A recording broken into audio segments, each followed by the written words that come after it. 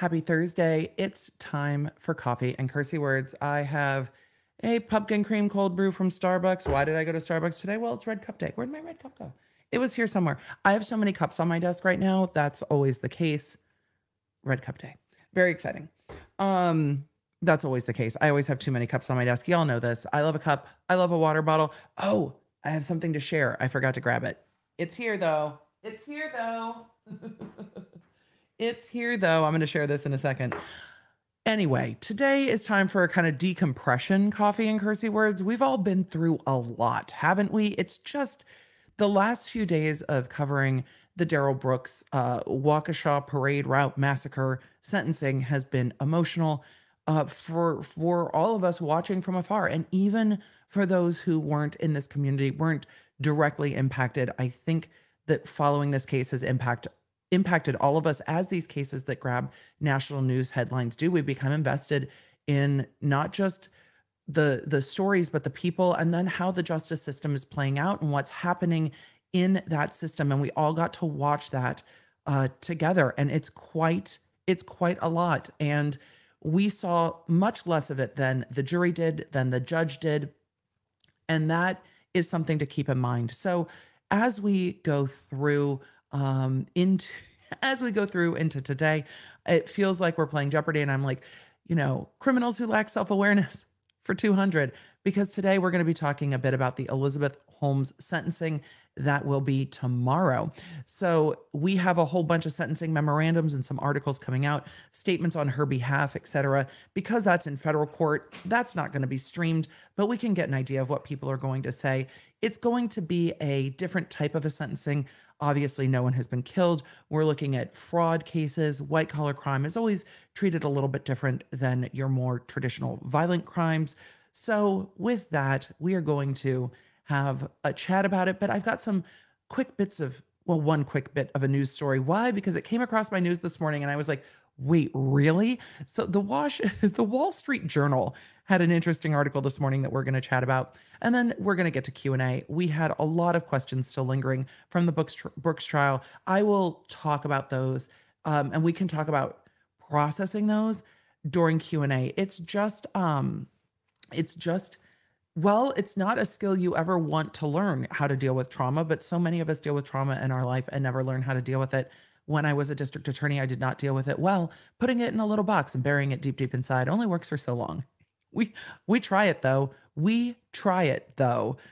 And it doesn't always work well. Processing it is much more challenging, I have found, but processing it is necessary. And I think part of this community is to process it together. And that's what matters. The things I found very I don't know, uplifting about if anything can be uplifting from a case that's so horrific, is that the judge was able to give voice to the victims and honor them by kind of mirroring back what they had said, letting them know that they were heard, letting them know that what they had to say mattered, letting them know that she heard each and every one of them, that their statements made a difference to her, and showing the emotion that so often, particularly women, are told to put away. I even saw, I've seen some comments, not from law nerds, from those that wander by and say shit on the internet and then leave, but comments of like, why are you crying? Or why are you using so many curse words? Or, I hate seeing a professional woman be emotional. And I think that was directed at the judge, not at me, but whatever. It's so funny to still see some of that because I've moved so far beyond holding myself to those expectations that others might have because emotions make them uncomfortable. It was so validating to see a judge show compassion, and not try to hide her compassion, not try to put on the mask and shove the tears back up into your face and not acknowledge that they exist. What happened is so tragic and sad.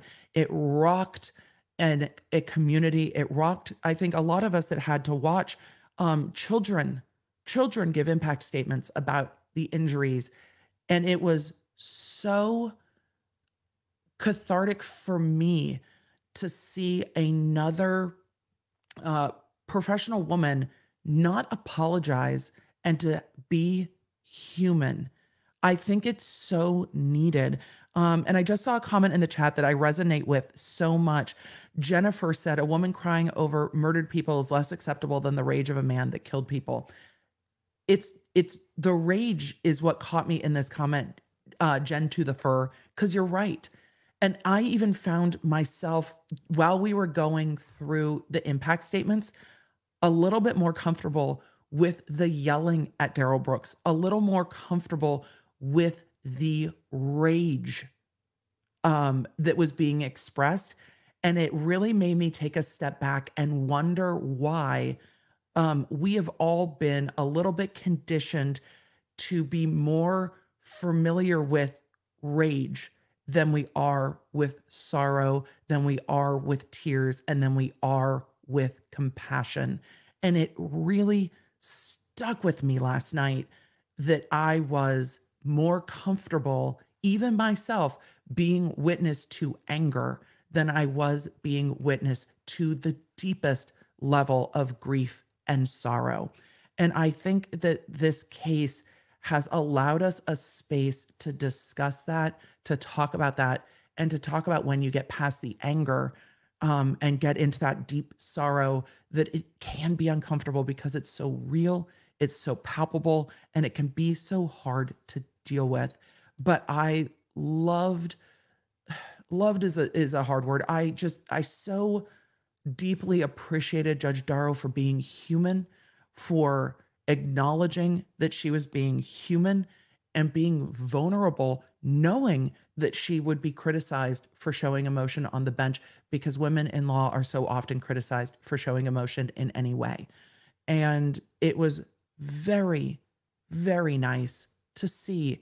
And it was just, I don't know, it was personally cathartic for me as someone who has cried in court during impact statements, who has cried reading impact statements, who has cried during testimony and has literally tried to hide from the jury as I'm crying during testimony of someone talking about the last time they saw their mother before they were murdered. You know, it's human, and it just resonated so deeply. And I think that being able to talk about grief in a safe space here and being able to say emotions aren't weakness, to be able to be vulnerable enough in public to show your own pain is tremendously courageous.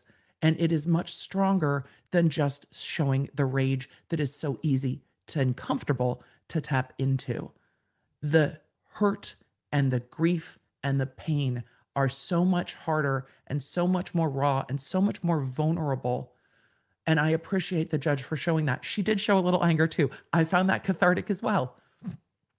But that's not to take away from those that showed rage. Their rage was palpable and deserved and necessary, and it's part of the way that they process.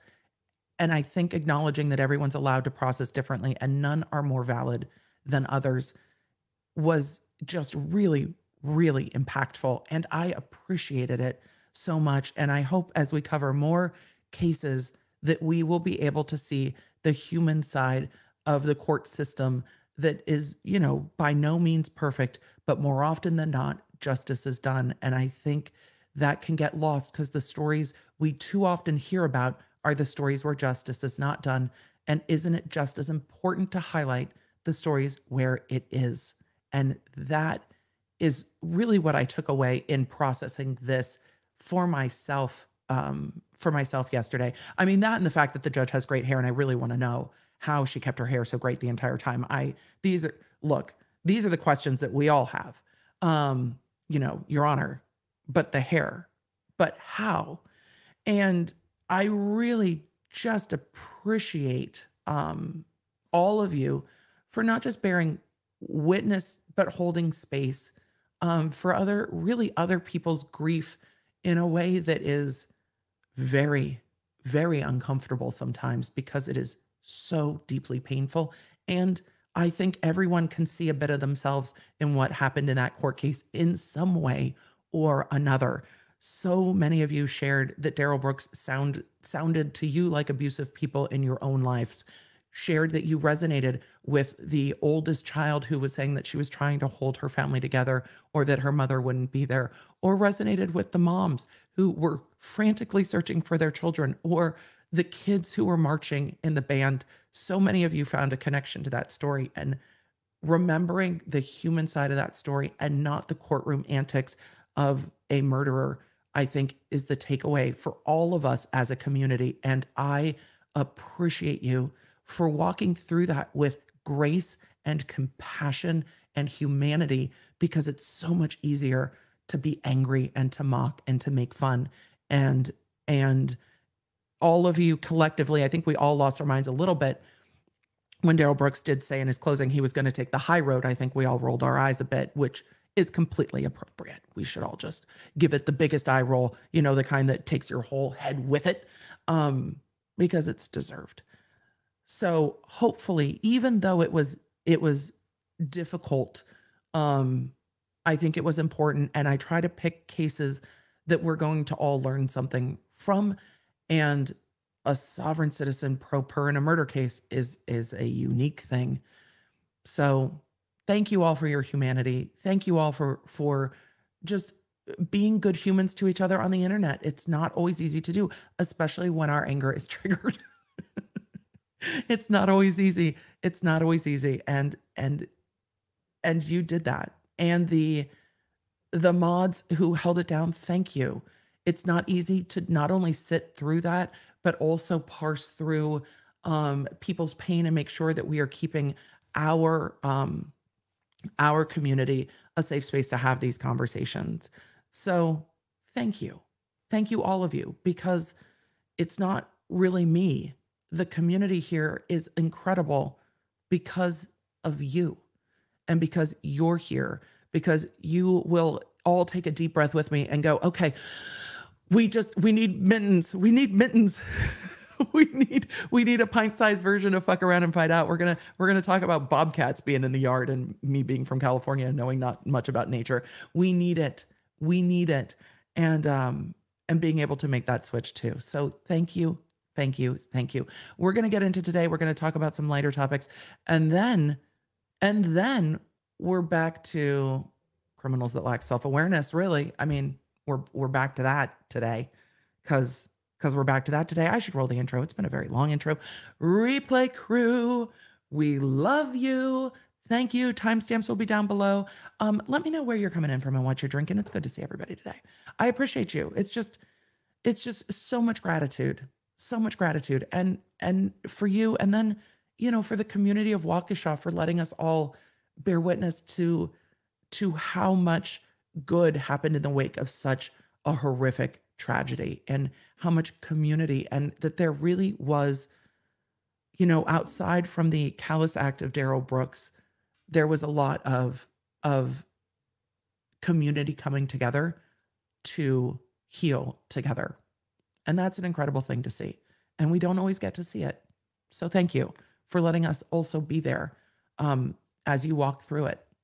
So thank you for coming in. Let's roll the intro. Let's do it. Let's do the things. Hey there. If we haven't met yet, I'm Emily D. Baker, the badass lawyer and everyone's favorite legal commentator. I'm the host of The Emily Show, and I break down the legal shit behind the news and pop culture stories we all want to talk about. I have been a licensed attorney for over 15 years, but this is not legal advice. I should warn you, I'm a big fan of the cursey words. This channel is where the law nerds unite to talk about facts, not fuckery. Okay, we're going to do some quick bits. The first one is a story near and dear to my heart that came across my Apple News feed this morning. Yes, I use Apple News. It's part of like, Apple just charges us for things I don't even know anymore. But we get the workout ones, which I really, really like. And then I get the news, and then we get other things. It's part of whatever Apple One or whatever the hell they call it, that package. And with that, I tend to look, maybe it's not the greatest way to start the morning, but I tend to look at Apple News first thing in the morning, and take a look at kind of what news stories they are looking at. Sometimes it is world news, sometimes it is not. This one, I think the algorithm has targeted me appropriately. Thank you to our robot overlords for knowing exactly who the fuck I am. because this is what happened this morning from the Wall Street Journal. I didn't know the Wall Street Journal was into like culture reporting, but here we go. From the Wall Street Journal for our first little quick bits. The new office status symbol has a lot of water and has a wait list. Only slightly smaller than hockey's Stanley Cup, the supersized Stanley Quencher water bottle has become the desktop trophy for the casual hybrid workplace. What? What? Did I stumble into a trend with my deep and unhealthy obsession of water bottles? Is that what happened? Are we trendy? I don't know. I found the Stanley mugs because of the Starbucks collab. And then I needed this one. And then this one wasn't quite big enough. And then I needed this one and got a text from my husband that literally said, Emily, WTF is this? What? Did we stumble into a trend? What is happening? Why does the Wall Street Journal know about my cups? Leave my cups alone. Also, I might or might not have this. I don't still have this purse, but I love that they used a well-worn one. That's not a new one, but what? The Wall Street Journal. The Wall Street Journal has like the basic bitch office wear here, except we need a fancier Apple Watch and not a little Gucci watch. Like that watch is way too delicate and sweet for me. Also, I'm a woman of a certain age. I can't read that watch. Like who's able to see that all the way down on their wrist? Not me. Let's continue on. Kaylin Brochures, thank you, sir. We appreciate you because you have seen into our soul. Oh no, I have to sign in. I'm going to have to go pull it. Hold on. I'll go pull it from Apple because that's the thing about the Apple News is it pulls the stories without the paywall. So we're going to just go grab it from Apple News. Let's see if I can just share that window from Apple News. Yep. I thought I could be clever. And then the internet was like, no, you can't. No, you can't. You're going to have to just switch back and forth to different streams. Let's make sure that I am switching to the right window. That's not the right window. All right, give me a second as I switch windows because that's not easy to do. I wish StreamYard would let me populate like 3 different tabs at once. It would be so nice. All right, there it is. All right, the Wall Street Journal. Back again from Apple News. Click, do the clicky things. Oh, there's ads. All right. Put the Jimmy Choo shoes and the Armani suits back in the closet. I assure you that I never rolled to work in any of those things. Never, not once, not even a little bit, not even ever. Not even a little bit. The new on-the-job status symbol is a tumbler only slightly smaller than hockey's Stanley Cup. It is really big. It's really big. It's really big. Real big. Real big. And nearly as valuable to some, sometimes going for 2 or 3 times its retail price on the secondary market. I did not buy these on the secondary market, but I'm not going to say I have never bought a Starbucks cup on the secondary market. It has happened. They do go for 2 to 3 times the retail price. This desktop trophy allows its owner to flaunt a combination of trendiness, disposable income, and presumably bladder control. Yes, I am flaunting my bladder control. I am regularly as a streamer. I went to the bathroom once yesterday in a 6-hour stream. I didn't know that was something to flaunt, but I'm going to take it.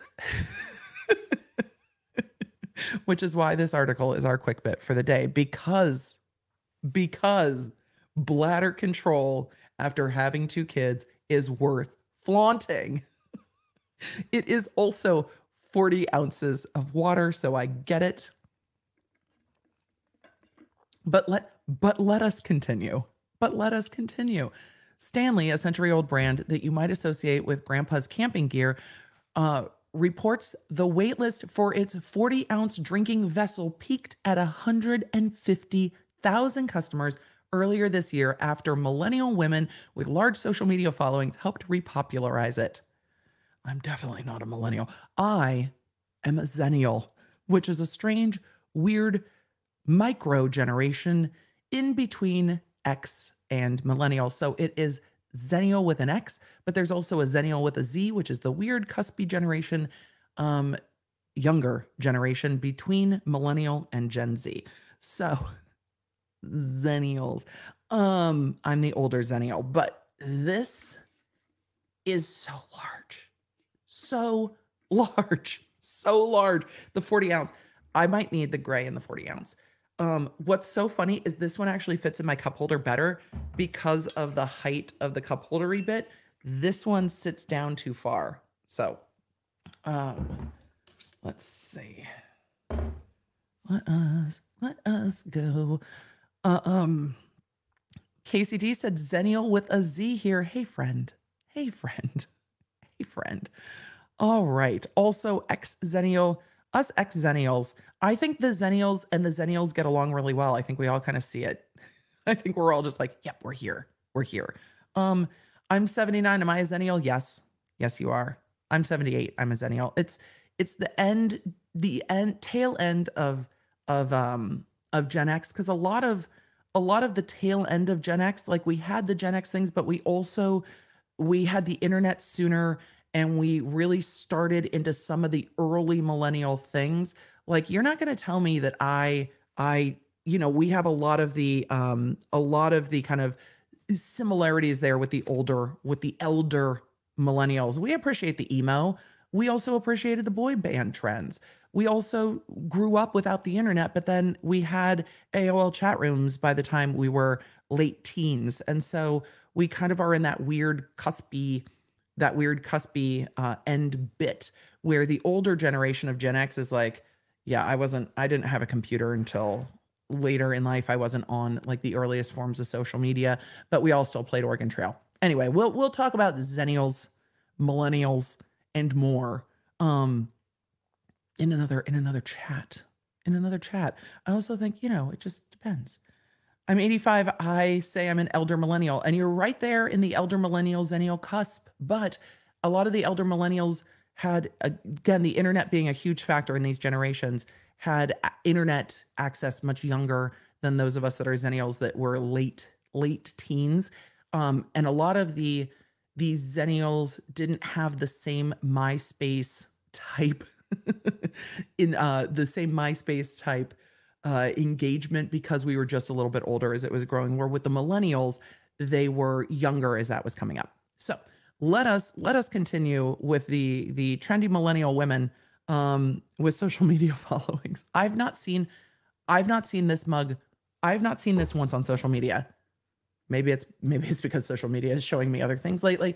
I have not seen this once on social media, and now I'm disappointed because I saw another local mom had one, and I was like, oh, it's got a handle. I need one. She was like, yes, it's great. I'm like, yes, I need one.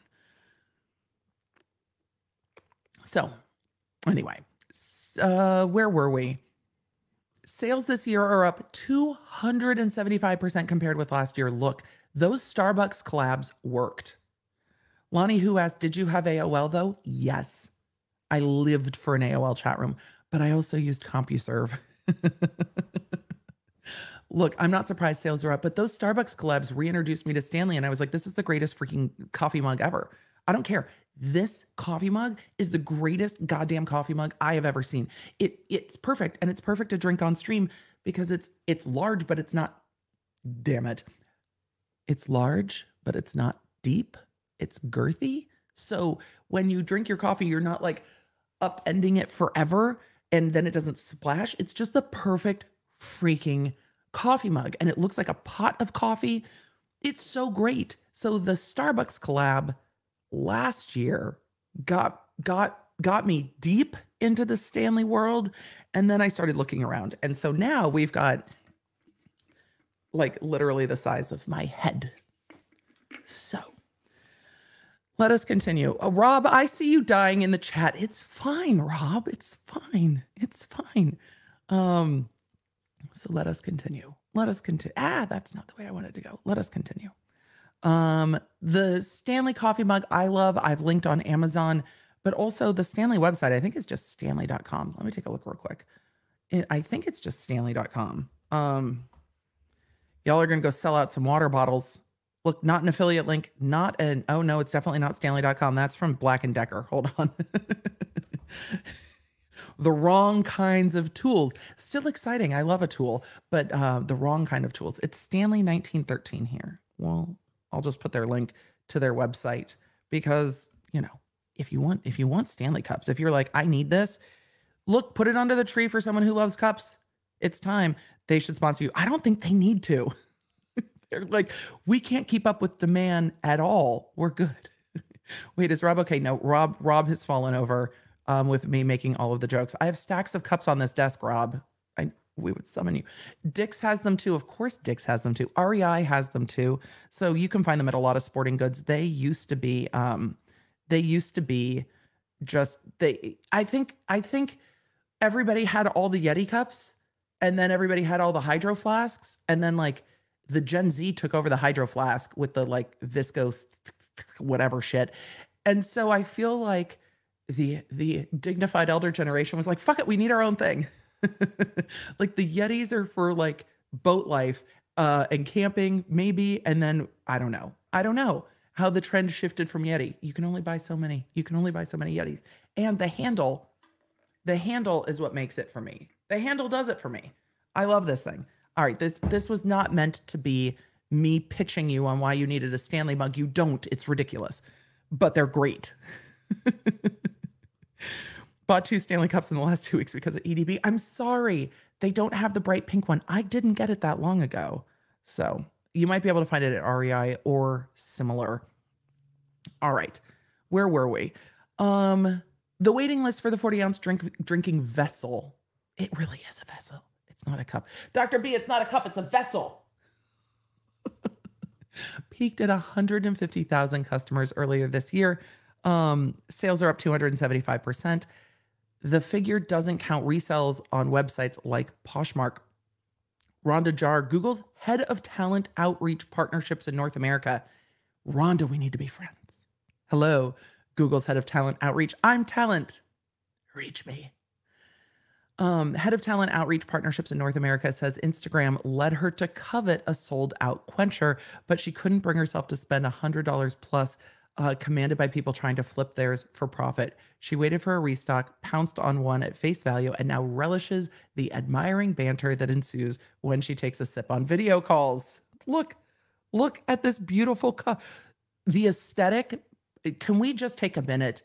The fucking aesthetic is flawless. I'm living for all of it. Look at this coffee. Can we just? Also, why is it 7:14 a.m.? I never want to be at my desk that early, but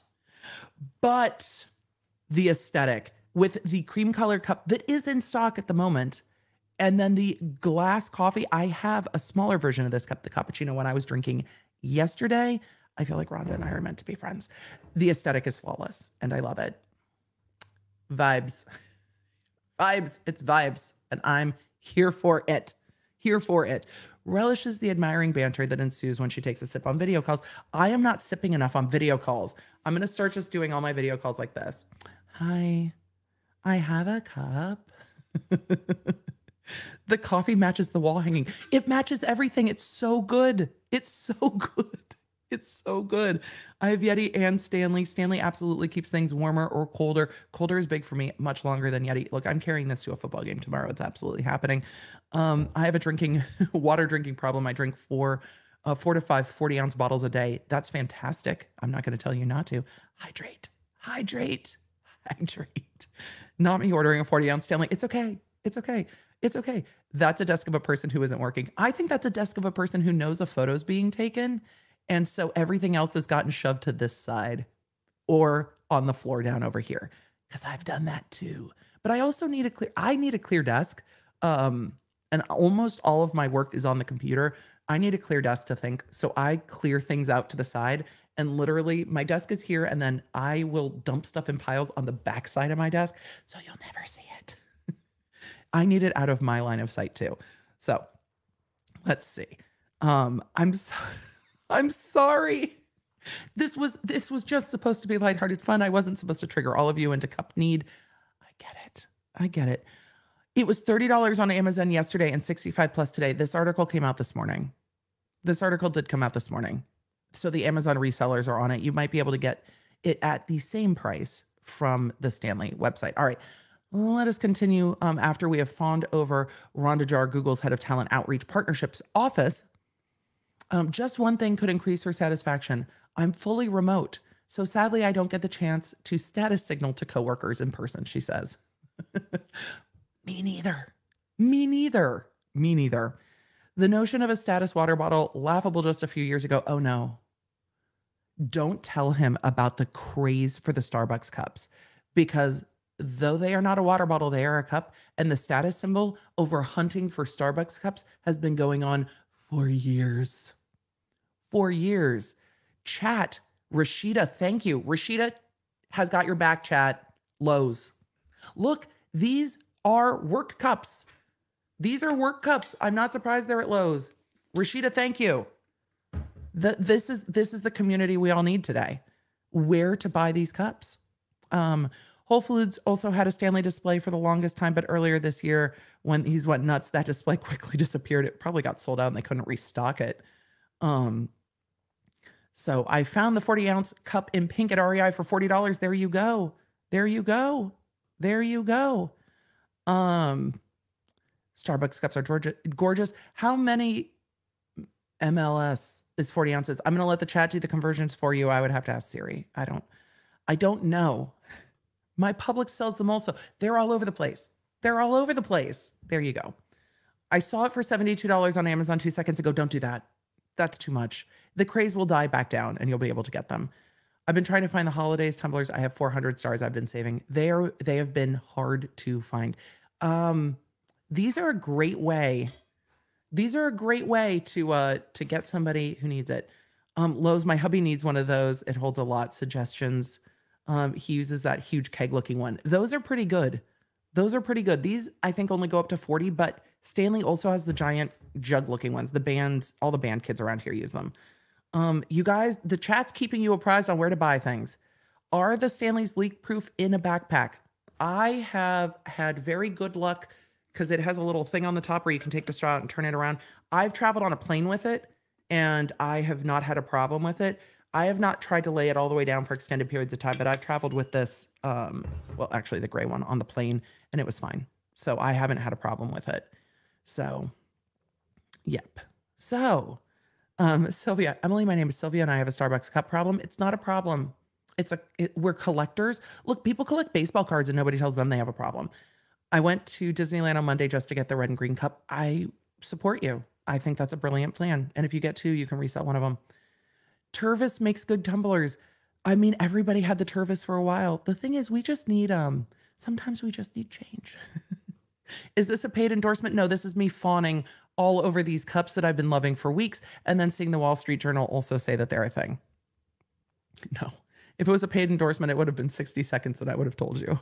We never hide our endorsements. This is just me being ridiculous with my love of cups because we've been talking about it. Is it normal that I only use my Starbucks stars for cups? Yes, that's what I do too. It's the best value for your stars. Absolutely.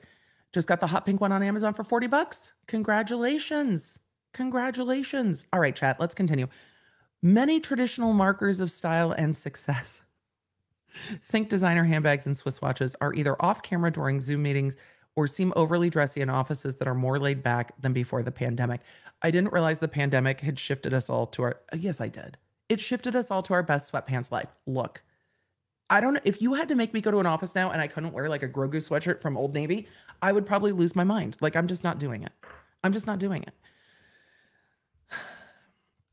What's the point of buying Italian wool trousers? Never has been something I've worried about in my life. If the new uniform, if denim is the new uniform, or $800 pair of heels, if you aren't going to strut onto the company elevator and savor envious glances. I don't really care about the envious glances. I like things that make me smile when I pick them up. I really do lean into my own joy and I just don't care. Does this bring me joy when I look at it on my desk? Yes. Therefore, I'm going to share it with you. Do I really care if other people, it brings them joy? No, not everybody likes cups the way I do. I'm ridiculous. Just like my, I made the Kessel Run magnet on the back of the car. We have one of the Disney, I made the Kessel Run in 12 parsecs. Things that make me happy. Y'all, I'm highly motivated by whether it makes me giggle. And if it makes me giggle and I look at it and go, I like it, that's how we make decisions around here. We lean into the joy. I spent years caring about what other people think. I give none of the fucks anymore, and I just lean into the squee of the thing. Is it soft? Do I like it? Does it make me go? And if it does, then that's what it is. We may be working, dressing, and accessorizing differently, but we still like to preen. I mean, that can be true. The COVID era helped elevate a cachet of humble items such as hoodies, fanny packs, and baseball caps. The fanny packs are everywhere. You can't avoid the fanny packs. Everyone loves a fanny pack. We all just got tired. And it's like, look, it's right there. I can just pull my cards out. We all love a fanny pack. We all love a fanny pack. We do. Lean into joy. It's just who cares about the rest of it? I mean, really. He who dies with the most giggles wins. I think it's fair.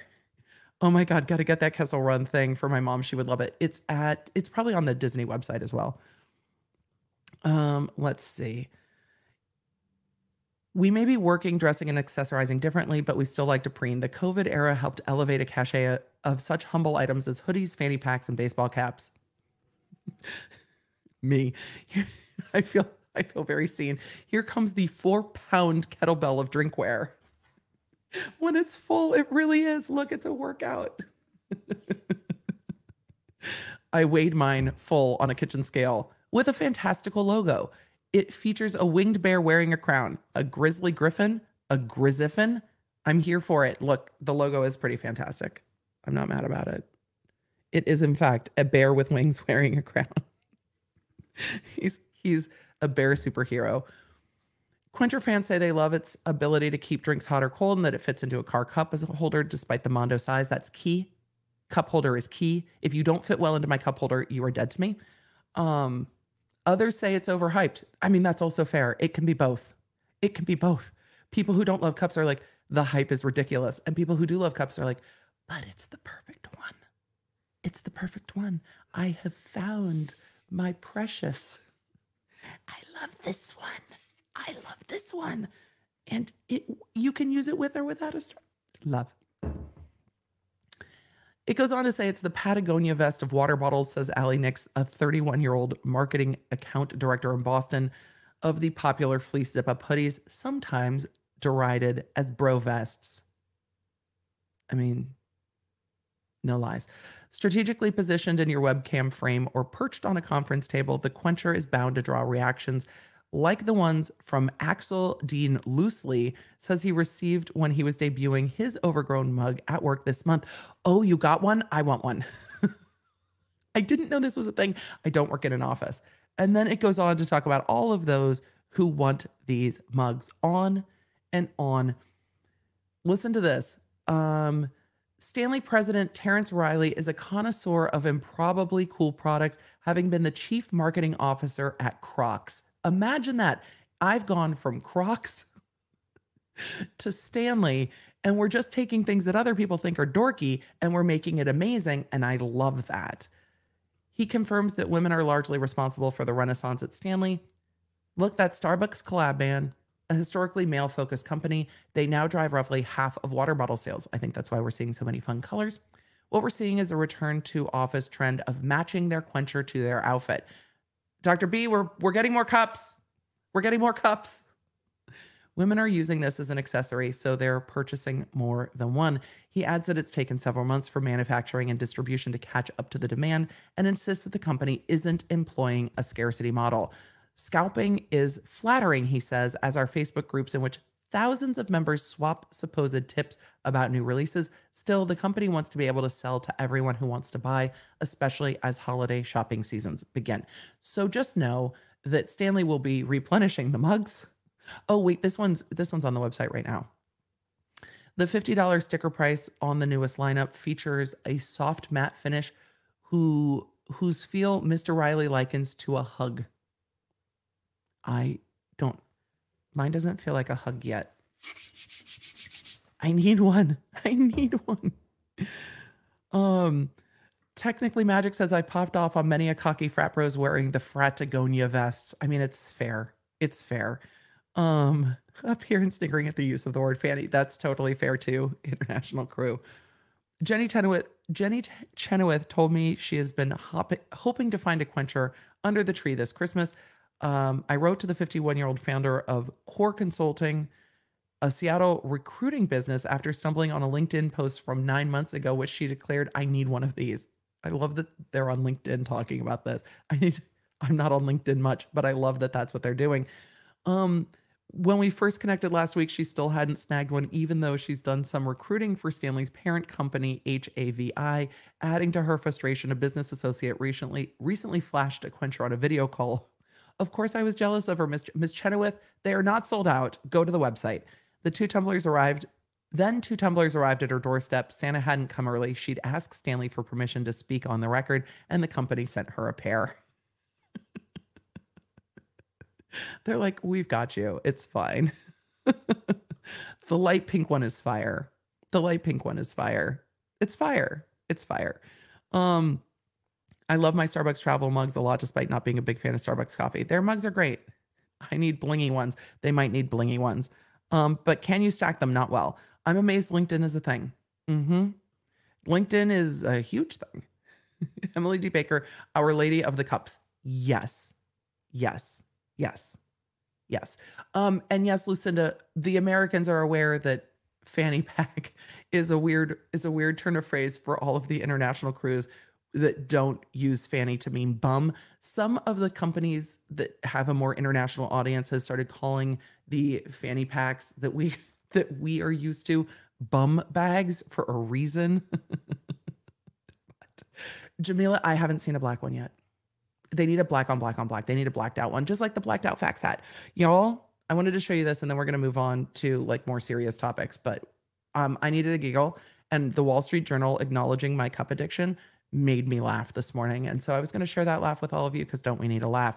We relaunched the fax hat, this one that I'm wearing, with the 3D fax in the 3D fax black on black. But we added, this was per the Law Nerd's request and suggestion, we added the back that says not fuckery. So the new fax hat, you can either get it with or without the fax not fuckery. So that's what I wanted to show you. We also have the purple, but they sent my purple wrong. The purple's beautiful, but when they sent me mine, they did not send it 3D. So this is also 3D on the purple fax hat.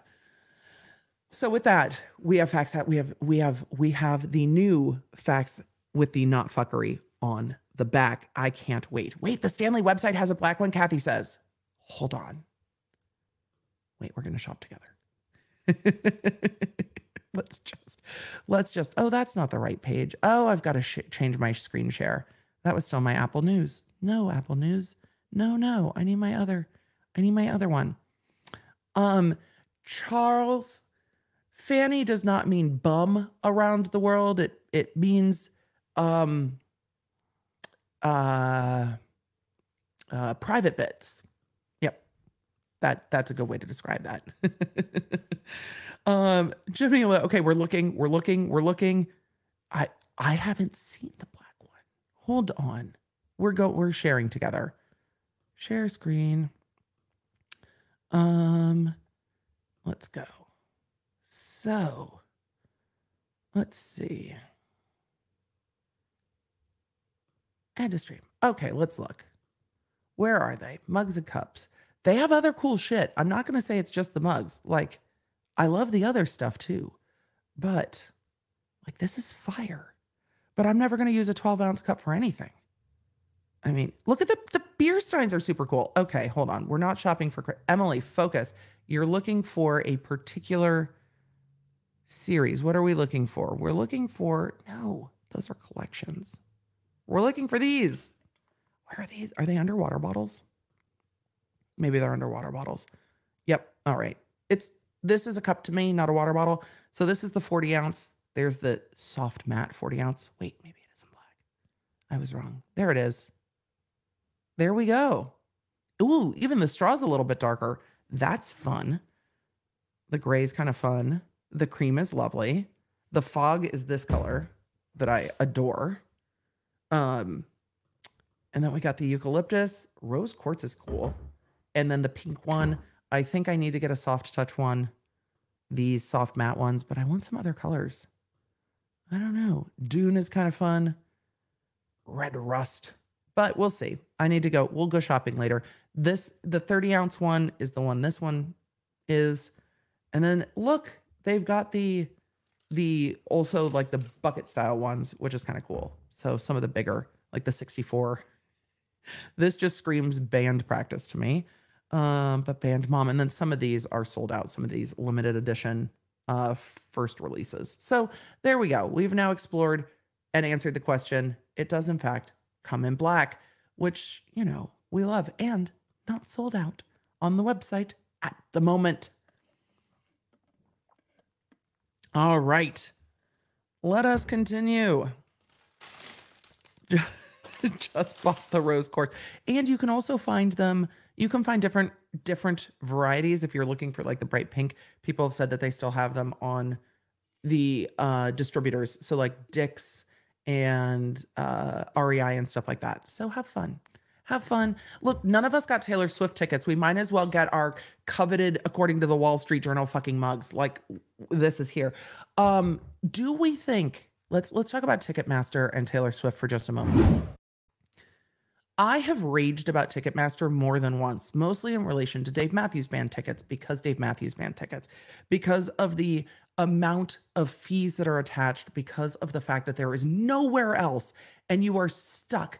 And for certain events for Dave, I have been stuck in line forever. And then it just like disappears, like the queue just fucking disappears and you're just like, meh. But it might be the Swifties that actually take down Ticketmaster, and I am here for it. I'm here for it. Taylor Swift had to cancel multiple tours because of a pandemic and released multiple albums during said pandemic. But some of y'all, 9 hours to get tickets. Like, what? And the fees feel predatory. So I think we're going to see a lot of conversation, not just in Congress, but with artists. At what point as an artist are you frustrated that your community is having a miserable experience trying to get tickets? Like, it's just, at what point do you say enough is enough? And there are enough Swifties to just take down Ticketmaster. And we've also seen members of Congress asking questions like, hey, maybe this merger with Live Nation was, you know, a bad idea, though we all said that when they went to merge with Live Nation. Because what is an artist supposed to do? There is absolutely no option. Law and Lumber, the Ticketmaster stuff has me agreeing with people on Twitter that surprises me. Because everyone's kind of on the same page that Ticketmaster is an evil monopoly and there's nothing to do. There's no way. They have virtually 100% of market share for large concerts. Yes, they might not have a small venue down the road, but when you look at these mega tours from everyone to like a Springsteen, I think Dave Matthews, but those aren't stadium tours in the same way that a Taylor Swift concert, a BTS concert, that these massive stadium tours are, there's no option. There's no other option but Ticketmaster. And Pearl Jam tried. Pearl Jam absolutely tried. And the Department of Justice was just like, eh. But maybe there are enough people in Congress that are actually Taylor Swift fans that something will fucking happen. Maybe. Just Sarah, do we even need Ticketmaster anymore? I don't know. I've never worked within the music industry. I don't know why the venues can't do it on their own. And I don't know what the problems are. I don't know what the problems are or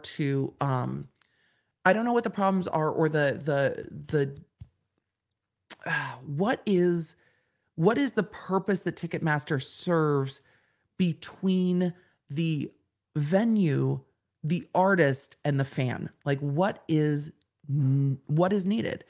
Lawn Lumber said, give the girl credit. She made Apple feel some pain. Taylor Swift has regularly tried to push forward all artists. I mean, Metallica absolutely took it to Napster and LimeWire and others. Taylor Swift took it to Apple with regard to streaming rates. The artists and their communities have the power to do this. It's not the artist alone. It's the community and attention that they demand. So Sarah said it's not the artist, it's the record label. And that might be part of the conversation. So it's something I'm going to be looking at. I've been talking about wanting to do a deep dive into Ticketmaster for like 6 months. So it's time. It's time. I'm seeing Taylor Swift tickets in the thousands and thousands and thousands and thousands. So many venues have exclusivity deals with Ticketmasters, but who else could they have a deal with? Like who else? Venues in Canada are owned by Live Nation, right? Who's part of Ticketmaster. So who else do you deal with? They're mad we're not sleeping outside their offices anymore. So they're going to make us all feel the pain. And then they don't deal well with the resale market. How is the resale market getting so many tickets? What is happening that the people waiting for 5, 6, 7+ hours are not able to get tickets, but there are so many up on resale immediately? What's happening there? And how do artists deal with it? I think Taylor Swift tried to deal with it by the presale, but then presale codes weren't working. People were getting locked out and having difficulty. And I mean, I love that some of y'all got tickets. I would wait 9 hours for tickets too. I totally would. I have waited longer for an iPhone because I will absolutely. But what is the option if you can't have more money to buy on the resale market? I don't know. Why is it taking so long? Lois Lane, I know Garth's tickets are going on sale Monday. I don't stream on Mondays, which I'm very thankful for. I would love to see Garth again. It's been a really long time since I've seen Garth. So yes, it's going to be a nightmare. The last time Garth tickets went on sale, it was a nightmare. L. Johnson said, I got tickets, was in queue for 6 hours and was terrified I was going to get kicked out the whole time. $65 in fees per ticket. Yep. I saw tickets for $50,000. And the thing is, Casey, somebody will pay it. Somebody will pay it. They keep artists from reaching their fans. Fucking sucks. I'm giving up hope. SeatGeek is an option. SeatGeek is an option, but SeatGeek is resale. So you have to accommodate for the resale. I saw Vegas floor tickets for $94,000. I'm sticking to my $50 status symbol cup over here, y'all. Ticketmaster is a dinosaur holdover. Should be reworked. Exactly. BravoCon fees were insane. Yes, they were. BravoCon fees were absolutely insane. I get tickets through the Dave Matthews Band fan club. I do too. Difficult if you can't pay far out in advance, but I shouldn't have to pay to join a fan club to get tickets. Natasha, I don't always get my tickets through the warehouse. Even though I try, there have been times I have gotten skunked by the warehouse. You and Hogue could do a collab on Ticketmaster. I'm down. I'm down too. We need to pull in somebody who knows the music industry better, and I think we can do that. Baxter said, as a venue manager, it is very much ease of use. Ticketmaster has the sales program. It's hard to program the software, and the venue then can focus on a lot more than organizing on the show side, which is fair. Don't forget the credit companies play a role. I mean, I don't know if they can change what Ticketmaster does. And I don't know how Ticketmaster can deal with the reseller side too. But I hope where's the bodies, Garth? I don't know. Need to go back to in-person sales. That would be interesting. Tickets are already for sale on third-party sites. So frustrating. People were starting to offer them before they were. So D. Audrey said, in South Africa, we call fanny packs moon bags. I love that. Can we just all adopt that name? They're moon bags. So anyway, that's my rant about Ticketmaster. We need to do a deep dive. I'm sure there will be a class action. I will keep you guys posted on Twitter too if I see stuff about it, if there is, so that you can do that.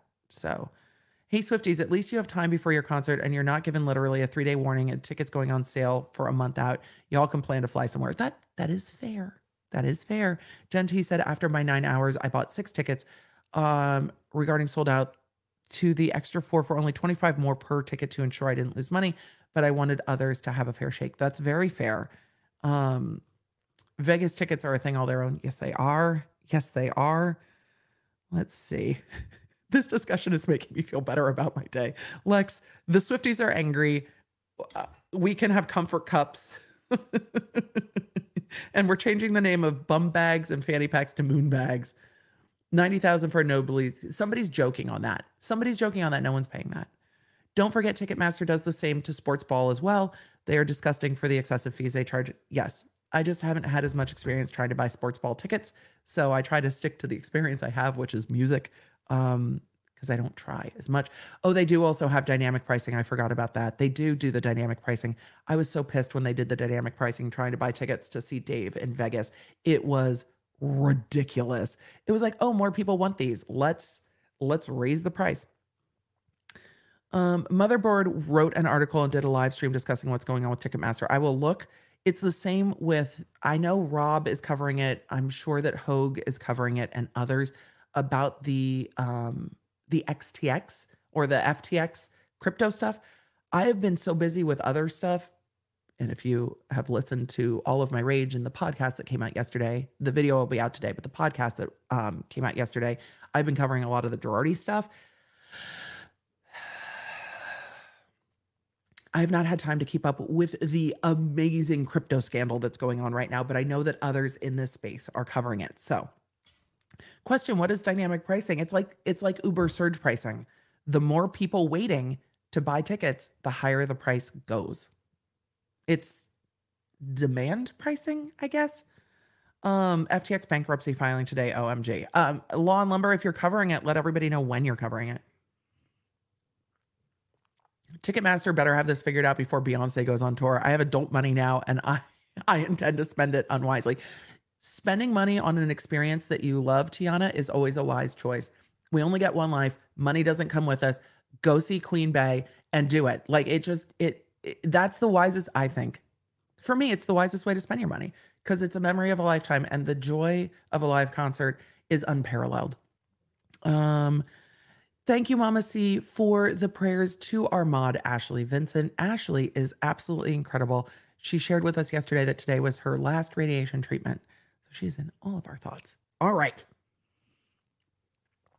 Let's talk about, oh yeah, between Taylor Swift fans and Beyonce fans, they're going to absolutely take down Ticketmaster. I'm here for it. Look, something needs to happen. Something needs to happen. All right. Let us go. Let's see. IIED. Yes, we should all sue. That's the class action. Everyone who feels personally victimized by Ticketmaster, raise your hand. The distress caused by Ticketmaster is real. Like, is real. So DE said, what good is money in today's age but worthy experiences? I agree with you. Springsteen tickets were mind-bogglingly expensive. They were. Taking my son to see Trans-Siberian Orchestra. I want to go this year. My kiddos didn't want to go last year. I'm just going to go with my spouse. They can stay home. I absolutely want to see Trans-Siberian Orchestra live. Look, money. Again, it just doing things you love is just, it's why else make money? Why bother? I mean, you need obviously food and shelter, but when you have disposable income and have worked to have some disposable income, experiences are just such an incredible thing. All right, let us move on. Speaking of money, I'm reading something from Brian, and we're not going to get into this deeply today, but I will pull up the filings for another time because we are almost an hour in and we still haven't talked about our main topic today. So this is coming from Brian Enton over on Twitter, who's a journalist I very much trust and respect because Brian Enton has been covering the Gabby Petito case since the beginning. I've always found him to share things with integrity and sensitivity, so I appreciate that. A final judgment for $3 million has been reached in the lawsuit filed by Gabby Petito's parents against Brian Laundrie's estate, according to the family's attorney. Brian Laundrie did not have $3 million. It's an arbitrary number, but whatever money is received will go to the Gabby Petito Foundation, the family says. The trial, which had been scheduled for December 2022, will not be held. Note, this is separate from the lawsuit filed against the Laundrie parents, which is still moving forward. I appreciate that he made that note because I think there will be a lot of confusion about the two lawsuits, because there are, in fact, two lawsuits with regard to Gabby Petito.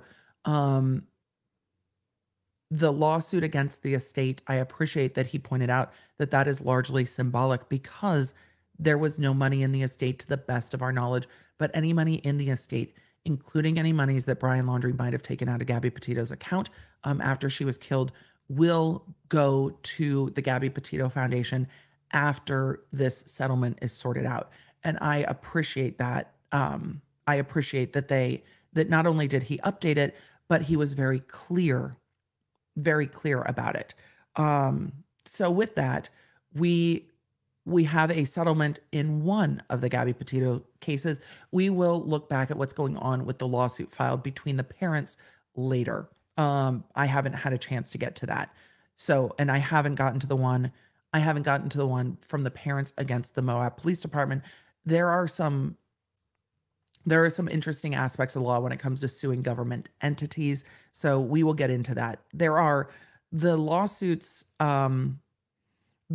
moving forward against between Gabby Petito's family against Brian Laundrie's family and against the police department faced some challenges, but it again is absolutely something we need to talk about because it brings quite a lot of awareness.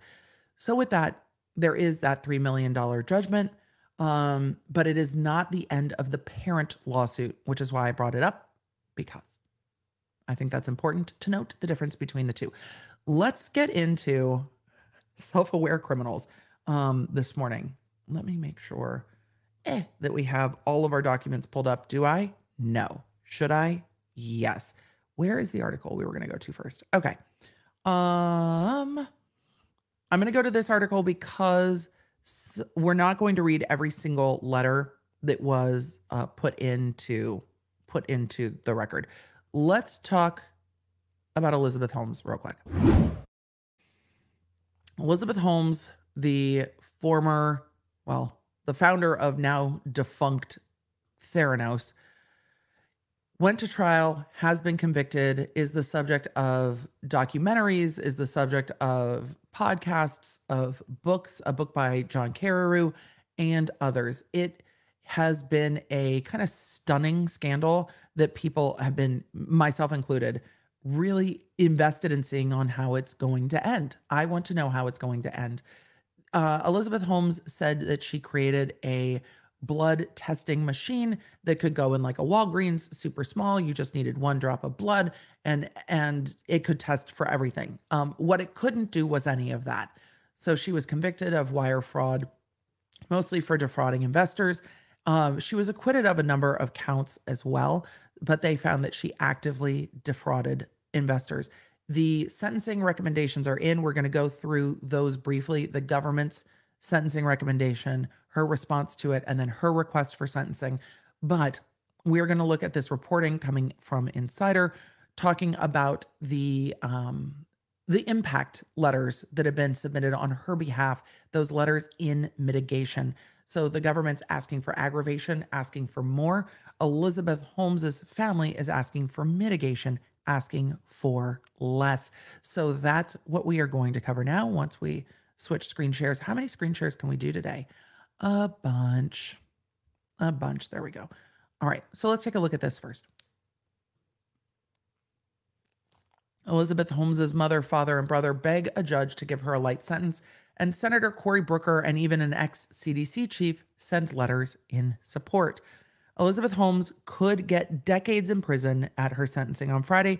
Prosecutors want a 15-year sentence. Oh, and $800 million in restitution. The defense, meanwhile, asks for an 18-month sentence and submitted 130 letters from friends and family seeking leniency. The letters come from the likes of venture capitalist Timothy Draper and Senator Cory Booker and include revelations about Holmes's upbringing and career. Here are some highlights from them.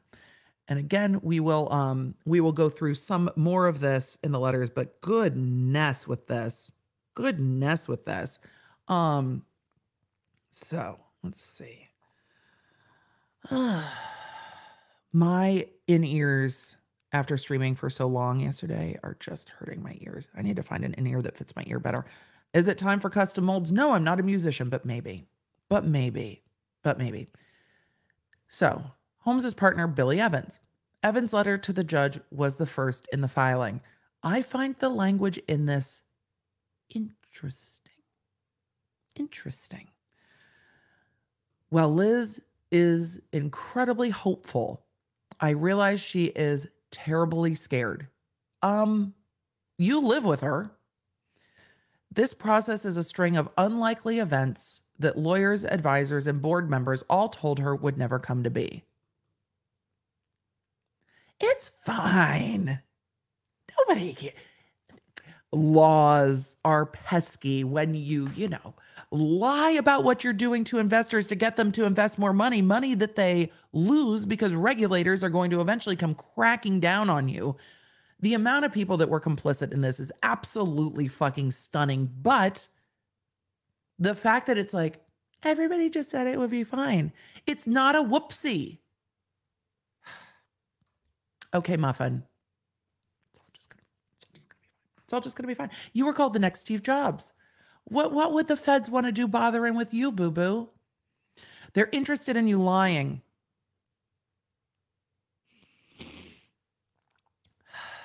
Evans countered a lot of what has been reported about Holmes's traits as CEO. He wrote, Liz has been called an incredible salesperson, that she wooed investors, partners, and employees with a sales pitch so compelling that they couldn't help but to be involved. The truth is stranger. Liz has no ability to, quote, sell something. She simply believes in things with such depth that it's alluring. She believes deeply in her life's mission.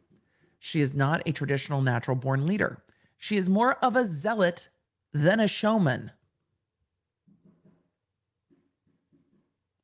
What? What? Her partner has said that she is more of a zealot than a showman. There were patients who got wrong results with regard to things like cancer, HIV, pregnancy, loss of pregnancy. The amount of people that could have been hurt because you just believe deeply in your own delusions is not sufficient for me.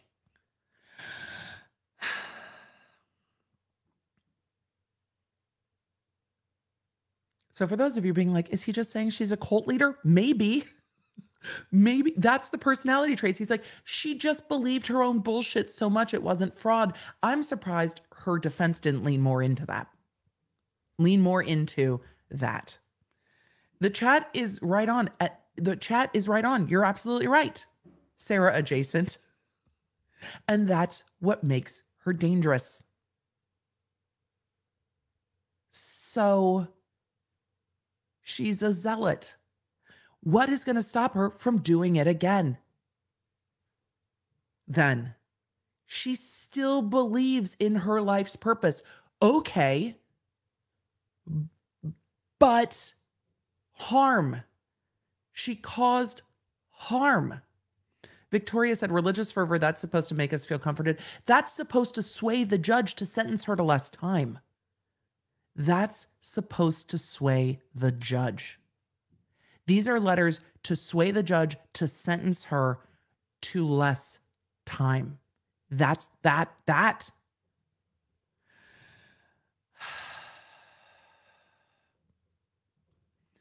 Christine asked question, I thought this was an investment scam. It was a medical company. There was an investment scam into the technology that was for blood testing that was actively rolled out and used on clients. They were running actual blood tests with very wrong results. So it was a blood testing company, and the scam was getting people to invest in the machines. What she had done, and there is a fantastic podcast, both The Dropout and Bad Blood, about this very deeply, that go deep into the what happened. Hulu has a dramatized version of it that touches on a lot of this, but it was that you could just take a drop of blood and test everything. And people who have to give blood a lot, this is great. You know, if you don't want your kids to have to give blood, I think everybody hoped that this would be real. But people in the medical field went, what you can't fucking do is that. And so she took other machines and tried to manipulate them to give blood results when her machines weren't working, which invalidated all of the procedures and how you're supposed to blood test. And when people blew the whistle on her, lab directors and such, she fired them and brought in new ones. So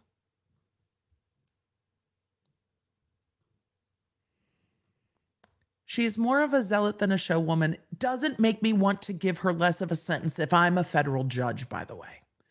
She believes with religious fervor in the capacity to make the world a better place, and everyone around her just wants that one truth to be possible. We end up believing the impossible alongside her. This is why she needs to go to prison, though.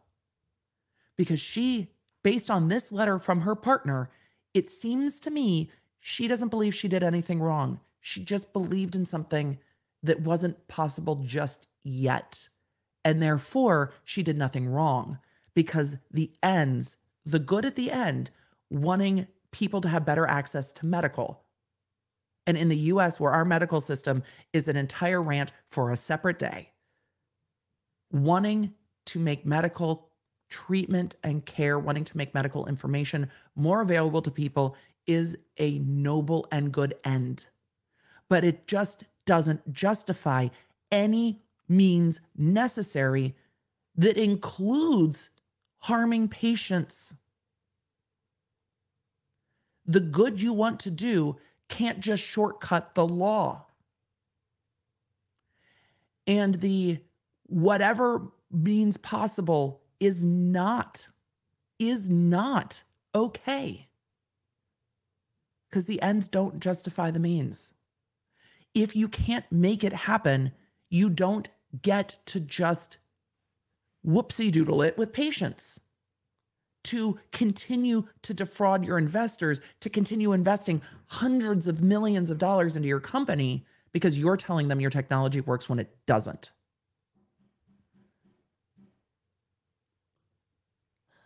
Denny, we would love to hear this experience. I interviewed at Theranos a long time ago. It was a really weird experience. Did they make you drink green juice?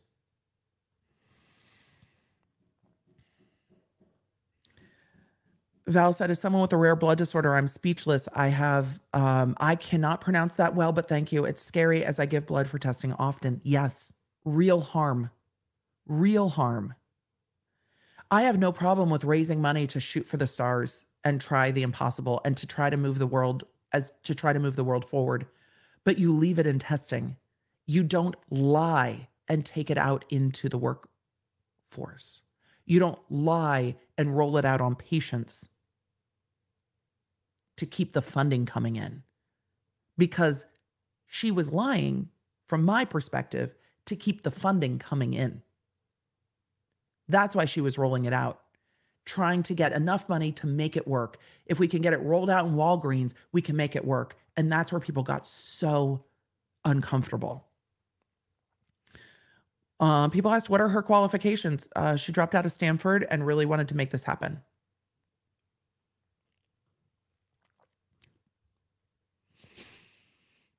Apparently, she's a zealot with religious fervor. Those things have caused a lot of damage in our world. It's a rant for another day, Emily. Just let's keep going on this one. Y'all can just go, yep.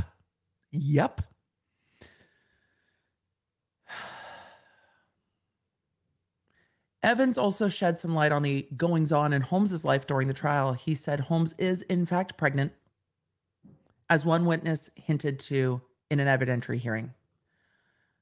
I am not going to go on a rant about how and when people decide to get pregnant. What I will say is that it should not be used as a mitigating factor to her sentence, because all of these charges were pending when she got pregnant with her first, and her sentence was pending after conviction when she got pregnant with her second. So, she is pregnant is not mitigation. Emily's like, I literally said out loud, is that better? No. No. Susan said, Emily, a number of talking heads, lawyers and federal prison consultants are saying Elizabeth Holmes could be out of prison in 18 months. This can't possibly be an option, can it? Yes, it can. Yes, it can. Yes, it can. Question, is this a romantic partner? Yes, this is the father of her children. This is her romantic partner who she lives with, Billy Evans, not a business partner.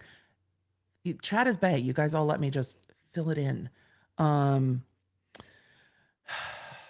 So, if you want to be famous and help the medical field, then do it like Dolly Parton. I mean, we should all do everything like Dolly Parton. Dolly's fantastic.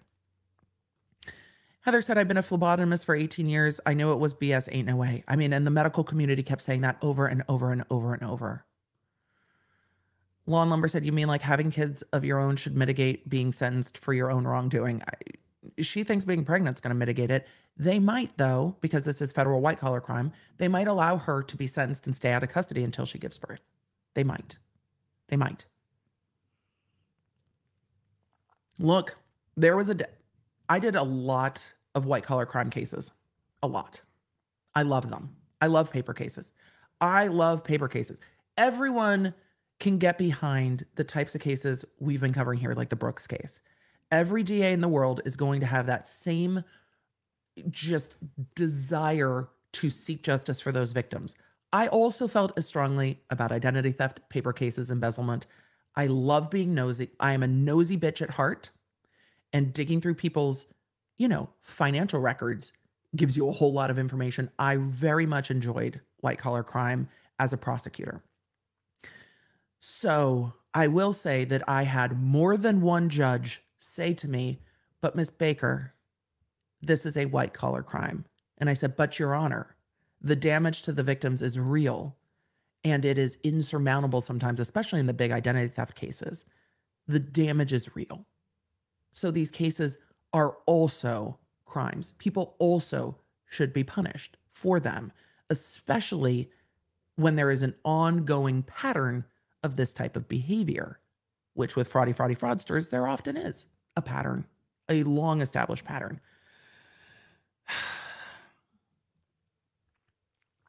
Mama C said, plenty of women give birth in prison. She's not special. She thinks she is.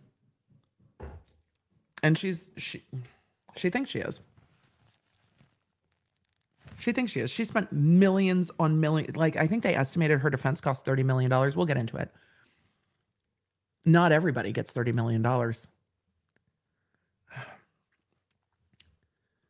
But Your Honor, it's a crime. Exactly. But judges don't think,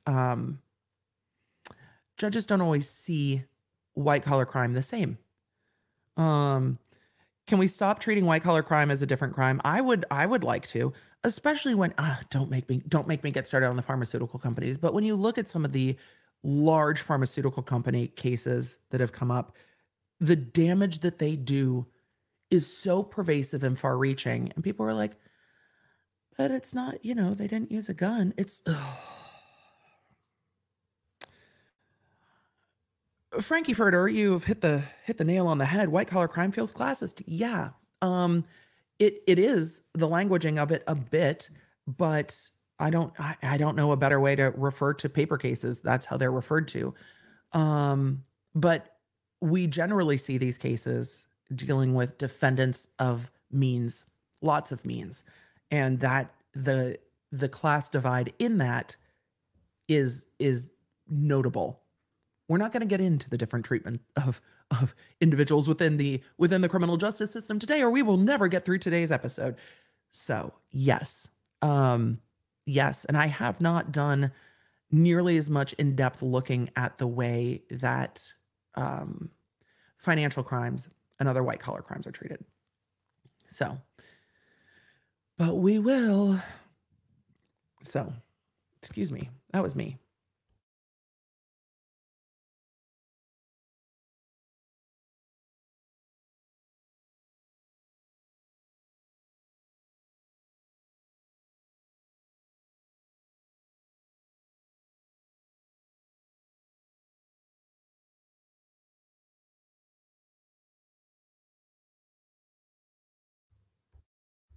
Sorry, I was muted. I'm not done ranting.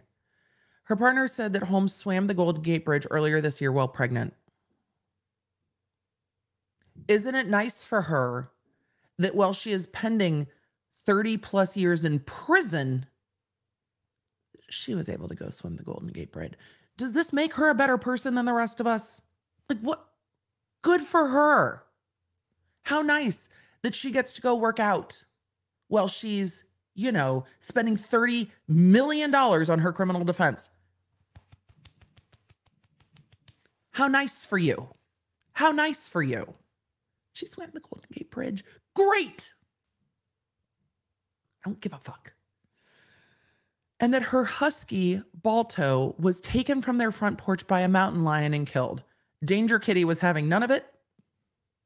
I feel bad for her dog. What does that have to do with her sentencing? What does that have to do with her being sentenced on the crimes that she committed? What does it have to do? Also, how did that happen? Chat. Thank you, chat, for talking about the danger floof. I feel bad for the dog, but what's that have to do about her being sentenced? For all of you that said my dog stepped on a bee in the chat, it feels the same. Holmes was recently working on draft state legislation to help ensure victims of sexual violence and rape will be granted their survivors' rights and receive the care they need. Great. You can also, you can do that from anywhere. Good. But that doesn't mitigate what has been done. However, if you have the ear of members of the government who are writing letters on your behalf, I'm glad you're using it for good. But you can also do that from custody. They let you write things. I'm telling you what, if Holmes gets less time than Martha Stewart, I'm going to lose my mind. Holmes had testified during her trial, because what she did was substantially more calculated. Holmes had testified during her trial that she was, I can't say the essay words on the YouTube, which offends me, but also I'm going to try to play by the YouTube rules. She was forcibly essayed in her sophomore year at Stanford, something that happens to too many on college campuses. Something that really needs to be addressed. Is getting addressed, but is a problem. But this does not excuse the crime that you did.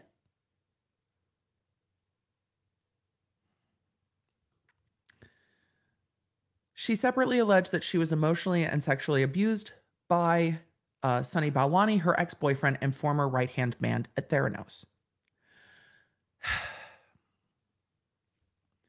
Evans, her partner, talked about how Holmes's trial had impacted their personal life. Saying they don't have privacy and have moved multiple times after their home address was revealed. I don't think people should harass them at their home. I don't ever think people should harass them at their home. But how nice to have the means to be able to move when you're getting harassed at your home.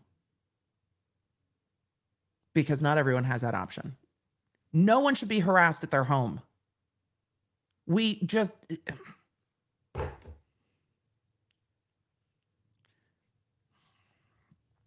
You know where she'd be safe, though?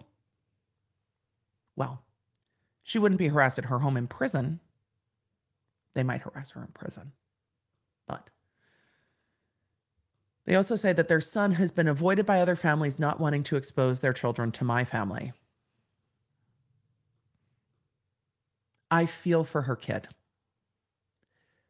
But she was pending trial when she chose to have that child.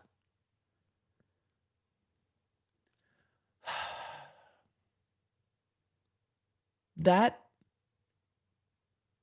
was her choice. That was their choice as a couple. So I feel for her kid. I feel for families who have to deal with this. She shouldn't put that on her kid, but that was her choice. How could you not look forward and see that this is going to affect the child that you are bringing into the world? And then she's pregnant with a second one. So has it really affected her that much? Susanna said, this is a Karen's defense. Mm-hmm. Mm-hmm. Mm-hmm. So I feel bad. I feel bad for her kid. I do. I feel bad. I feel bad for her kiddo. Her kid doesn't deserve that. But also, I'm not going to judge families who are like, I want nothing to do with this at all. Nope. The price Liz and our family pays for this process. You mean the federal criminal convictions? The price Liz and our family pays for this process is not just the potential incarceration that you will decide in ways large and small. The process itself has daily costs. Yeah. This will follow us for the rest of our lives. Yeah. There is no avoiding the scorn that accompanies Elizabeth Holmes. Yeah. Uh-huh. Yeah. Your Honor, we are held in contempt by society. And that hurts our feelings and is hard for us. So she shouldn't go to prison because our feelings are hurt and it's hard for us that there are a lot of people with a lot of contempt. When federal regulators came down on Theranos, she was asking one of her employees to lie. And instead of doing that, that employee took their own life. The cost of what she did knows no bounds. Jenna D said, you earned the scorn. Dawn said, this reeks of privilege. I feel bad for her child. I feel bad for her child too. They didn't ask for it. So this is them asking the judge to give her less time. Your Honor, this has been very hard on us. This has been very hard on us. But Your Honor, people are mean. Jen said affluenza at its greatest.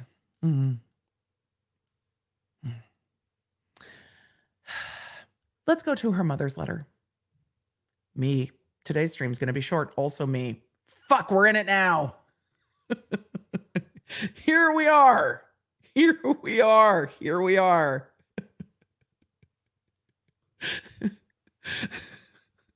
Emily, when flaunting how long you were on without peeing, probably don't refer to that show as a heavy stream.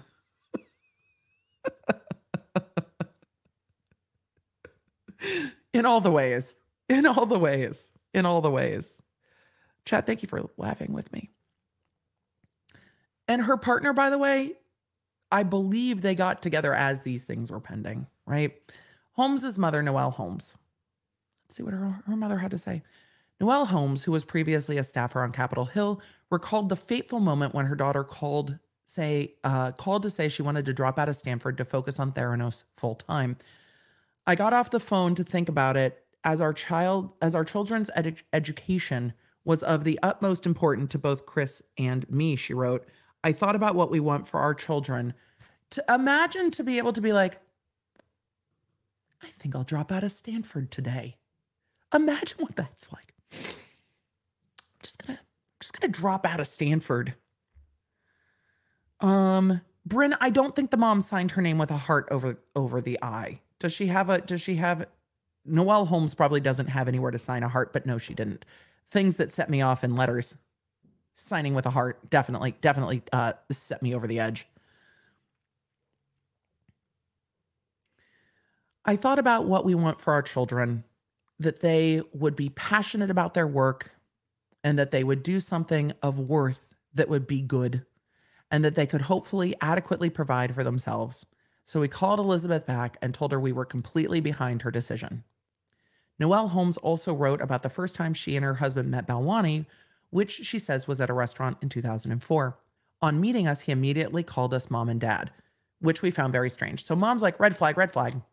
She said many things about him troubled us or made us uncomfortable, not the least of which was the fact that he told us he was in his 20s when he was obviously decades older than our 20-year-old child. Red flag, red flag, red flag. Holmes's parents found Balwani to be a very cold person and were concerned about Holmes in that relationship. We noticed that our daughter, with whom we always had a very close relationship and who had always been so open with us, became a stranger. Our conversations, no more open or interesting than those you would have with your neighbor you hardly cared about, Noelle Holmes wrote.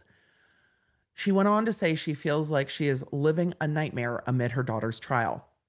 What has happened to our daughter and our family is unimaginable to me. What Elizabeth faces going forward is devastating for us as her parents. What a price she has paid for the failure of her dreams, her own missteps, and the mistakes of experts she brought in and relied on. Right, it's their fault. Elizabeth has suffered enormously and lost everything. All her work, her company, her money that she put into starting and building the company, the stock she bought. Y'all, I can't. She lost her stock. She lost her stocks. I can't. The trauma. Covering this on the tail of what we covered in the Holmes, not the Holmes case, in the parade massacre is just such a stark contrast, isn't it? You guys, she lost her stocks. She's been punished enough. It's so hard for her. Fucking hell. Just fucking hell. Yeah, put the F in the chat. Put the F in the chat for the private jet. Put the F in the chat for the lost stocks. Put an F for all of it. The horror. Serenity now. I know. Whatever will she do? Whatever will she do? The home that she's living in now has such a large estate that when that witness came to visit her, he got lost trying to get out of her estate, trying to drive to her door. The estate was so big, he got lost trying to drive away from her door. Y'all, is that relatable? Because from the street to my driveway to my house is like, you know, you're not going to get lost going from the street down the estate to find the house. Y'all, she might have to grocery shop for herself when she gets out of prison. What's that going to be like? Does she know that Whole Foods delivers? She probably does. All right. Elizabeth has suffered enormously and lost everything. All her work, I can't even. The amount of people that lost We lost a company during COVID. It fucking sucks. It sucks. How many did? Not to mention the people who lose everything to medical debt. What?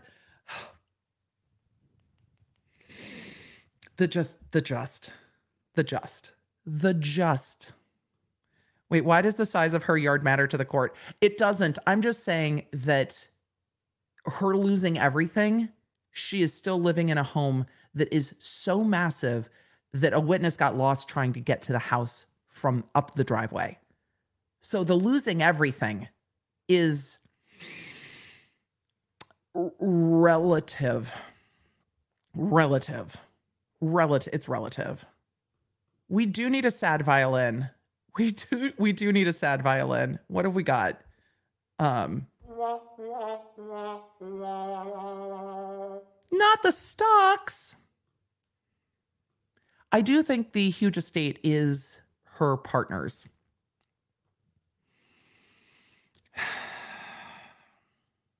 So, all right. She has suffered enormously and lost everything, all her work, her company, her money that she put into starting and building the company, the stock she bought. She will forever be associated with this failure. Yeah. Though it happened when she was still so young. Well, if she serves her time, there might be an opportunity for people to move on. Emily, you and a lot of the chat are so quick-witted. I'm very jealous and laugh out loud quite often. The chat is bay and they're faster than I am, and I love it so much. Noelle Holmes wrapped up by expressing hope that something good could come out of her daughter's now defunct company. Theranos' trade secrets and patents are out there in the world, and someone will finish doing it and make Elizabeth's vision come true. And so her ultimate dream to do something good in the world will hopefully come to pass. Look, the thing is, everyone said the technology can't be done yet. So maybe with advancing technology, it can. But this all happened decades ago, or started decades ago, and we're still not there yet. Holmes's father, Christian Holmes. Holmes's parents talked about her upbringing and aspirations as a child and shared photocopies of several handwritten letters from her childhood. Her father, who was previously a top official in the EPA under George H.W. Bush, shared one that he said she wrote at age 9. It reads in part, "What I really want out of life is to discover something new, something that mankind did not know was possible to do. But at what cost?" He also described Holmes's relationship with Balwani, saying that she grew isolated from her family during that period. Always a red flag, by the way. "We did not like him," Christian Holmes wrote. "His personality was brash." Okay. At best, and he could get angry and demanding. Christian Holmes also framed the Theranos implosion as a shortcoming, not a crime. Muffin. This is not an oopsie doodle. Parroting a key argument the defense used at trial. She carries within her enormous sorrow for having not met the expectations of her company's patients. It didn't work. I want to know what John Carreyrou thinks of these letters, as well as those of her employees, friends, and investors. She yeeted anyone that questioned her. That's not meeting expectations. That's fucking Fire Festival. She feels that she failed to meet the needs of people who could not afford having their blood diagnosed, for whom Theranos was their only hope. She was trying to do good. Elizabeth will carry within her the profound sense of having failed to meet the needs of others the rest of her lives. That's not what this is about. Holmes's brother, also Christian Holmes. Holmes's brother is younger than her by 2 years. In 2011, Holmes brought him on at Theranos. In his letter to the judge, Christian recalled his sister being monofocused on academics growing up. He spoke of her being in a relationship with Balwani, because blame Balwani is the battle cry here. "In the years that followed, my relationship with my sister was reduced to a series of formalities around her work. She spent all her time with Sonny and rarely included our family. I lived within driving distance from Elizabeth for about 5 years during this time period and worked with her for a number of years, and can't remember sharing a meal with just the two of us more than a handful of times, let alone many meaningful conversations." Holmes's brother continued, "While Elizabeth probably knew it was not a healthy relationship, she justified it because she felt she was learning something from him, that he was critical to the success of her business, and that she was convinced that this was the kind of personal sacrifice she needed to make in order to succeed." He attributed much of Theranos' failures to Holmes's youth and reliance on Balwani. "Elizabeth is not without responsibility for the failures in her business," he wrote, "but I do not believe she ever set out to do anything but good." But there was still fraud.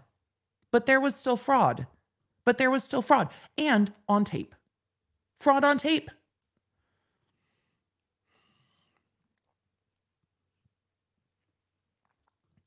Clouds in my coffee said, "This family is still in denial." I think they think that it's all Balwani's fault and it's not her fault. This entire document is a tribute to our failure as a society that blindly holds people accountable for their actions. Some actions need consequences. Yes. I'm not sure I read that properly. This entire document is a tribute to our failure as a society that blindly holds people accountable for their actions. Some actions need consequences. I agree that some actions need consequences. They do. Criminal actions need criminal consequences, and all of the circumstances need to be taken into account. The chat just asked, did she pledge to make the world better? Linda, I think that's what's happening. Yep. Senator Cory Booker, the junior senator from New Jersey, recalled meeting Holmes at a public policy conference hosted by the late Senator John McCain. Booker said that he and Holmes, both vegans, shared a small bag of almonds, as there was nothing else for them to eat. She often passionately spoke of her interest in philanthropic causes, in meeting global challenges like climate change and world hunger, and about the grave crisis of limited access to affordable, quality health care for populations across the world and here in the United States. Okay. He wrote, I firmly believe in the possibility of rehabilitation and in the power of redemption for anyone. And I believe that Ms. Holmes has within her a sincere desire to help others, to be of meaningful service, and possess the capacity to redeem herself. Okay, but that doesn't mean you don't go to prison. And I don't think he's asking for that. And again, the ends don't justify the means. And I also think wanting to align with what people are telling you, the thing about fraudsters, they are likable and charming, and you want to believe in them. And I think that's what we're seeing. She was likable and charming, and she said all the thing that value aligned with me. But she was willing to go to any length to achieve that, including fraud. That's why there's laws.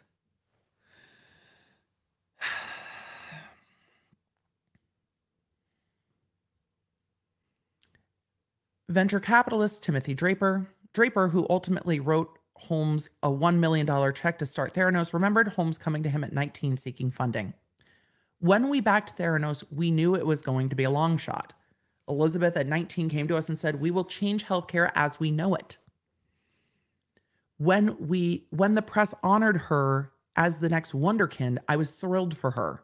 I probably pronounced that wrong. I pronounce it. My only knowledge of pronouncing this is from The Office. I was thrilled for her. But we both knew there was still a lot of work to be done before Theranos could fully delight the customer and the beginning of the transition of healthcare could begin. Did she just start believing her own press? This is why I'm so nervous when they're like, this is the next this. And it's like 6 months old. It's like, it needs to be tested first. We can't just run around calling people the next Steve Jobs. Steve Jobs worked for years before he was the Steve Jobs. You don't get to work for 6 months and be the next Steve Jobs. Prove first. Things take time. Draper goes on to say he wouldn't back Holmes as CEO of an organization again, but he would support her as an entrepreneur and chief science officer. That's bold. Elizabeth has a lot of brilliance in her, he wrote. She will continue to be a positive contributor to society. I hope so. Her vision for healthcare was only partially portrayed in her efforts at Theranos, and her ideas could save millions of lives over the course of the next few decades if the technology and science keeps up. Restraining her would be a travesty. Ask the victims how they feel about that. Ask the victims how they feel about that. People have asked me if I would back her again. My answer, not as CEO, but as an entrepreneur and chief science officer, absolutely. Bold. That's bold. Tenton Capital Chairman and CEO David Skoll. Skoll questioned whether the jury knew enough about the business to reach an appropriate verdict. Why does this feel like you wouldn't understand? It's business. It's above you. It's above you. I'm already mad. This is why we do first looks. So we just get all of the Emily reactions.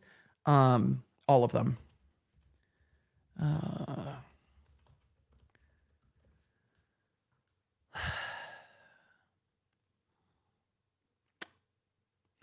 Just as Miss Holmes's decisions were not flawless, neither is the jury system flawless. No, humans are flawed. I accept the jury's decision in Miss Holmes's trial. However, I also believe that such a trial revolves around extremely complex business realities, which would be complicated for an experienced business person, let alone someone not trained in such things as venture capital investing.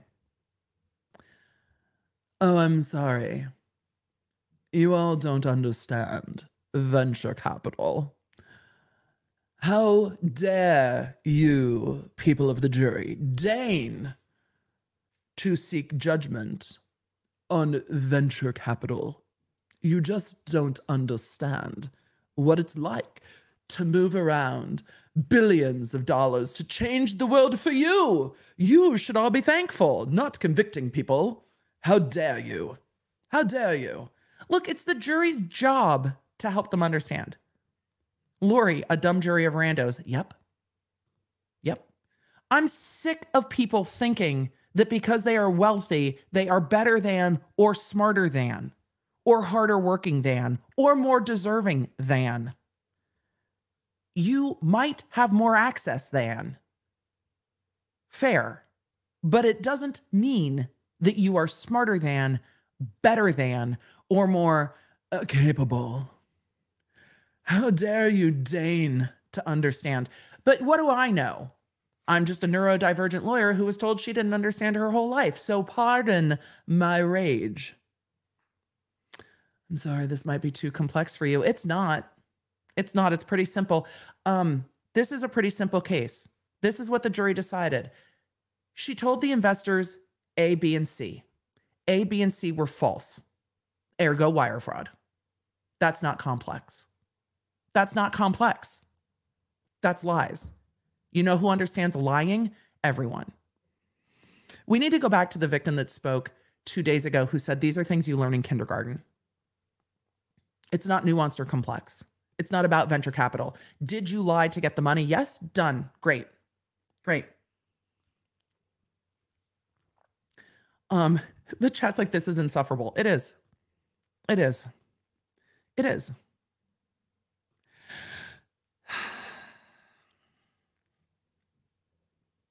Let's keep going. I'm very tired of the elitism of, we know better than you.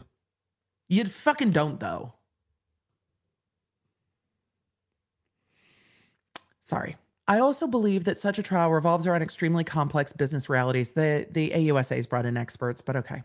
Which would be complicated for an experienced business person, let alone someone not trained in such things as venture capital investing, accounting, pro forma projections, and related legal concepts and laws. As a knowledgeable investor, I can say with certainty that I would not have found Miss Holmes guilty on any of the wire fraud charges. Is it because you recognizes like? Is that why? The elite splaining, that's exactly what it is. Please elite explain this to me better.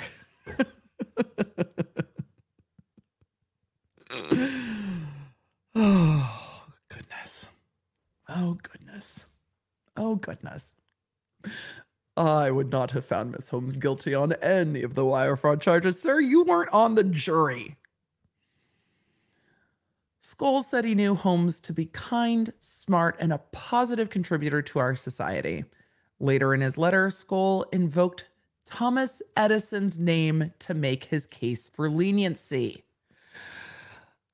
Thomas Edison would like to be excluded from this narrative, so would Jesus, God, Maya Angelou, Beyonce, and anyone else whose name might be invoked. Failure, while unfortunate, is understood and recognized as part of the creative process, he wrote. Thomas Edison failed over 1,000 times by his own estimate. He was not a criminal. Neither is Miss Holmes. I'm going to barf. This is not failure. If she had failed her investors and said, guess we can't get it to market, that's different. They ran the risk and they lost. She took it to market when it didn't work, told people that it did, lied to patients, lied to investors. You are missing the point. This isn't about it not working. It's about lying that it wasn't working.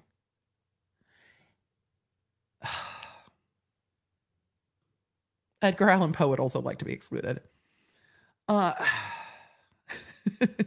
So Edison stole the IP from Tesla. I mean,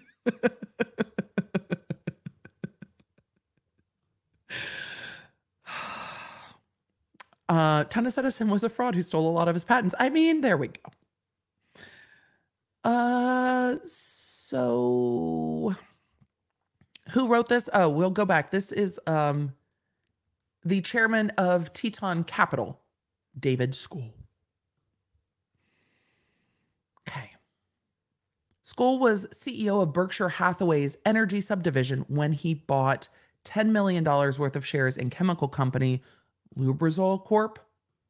I can't say that with a straight face. Days before he encouraged Warren Buffett to buy the firm, Berkshire said he violated its insider trading policy and he resigned in 2011. Oh, insider, that's a helpful note. That dude's been accused of insider trading to the point where he had to resign from Berkshire Hathaway and is like, so when I said like recognizes like, I was right.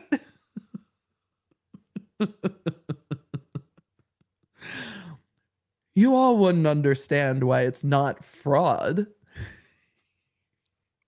Tell that to Martha Stewart, who went to prison for it. Tell that to her. Shock. Former CDC Director William Fogg. Fogg led the CDC from 1977 to 1983 and is credited with devising the global strategy that helped eradicate smallpox. In his letter, recalled meeting Holmes in March 2014 at the request of Senator Sam Nunn to, quote, get a briefing on what Theranos was doing. I was impressed by her scientific knowledge, her desire to solve big health problems, her enthusiasm, and her work ethic of long hours in search for improved tools in blood testing. She designed studies to test every step of the process of collecting, sorting, testing blood samples. In my view, watching Miss Holmes, she was 100% committed to the company. No one doubts her commitment. She was so committed that she was willing to commit a crime to make it keep going forward. That she was absolutely committed.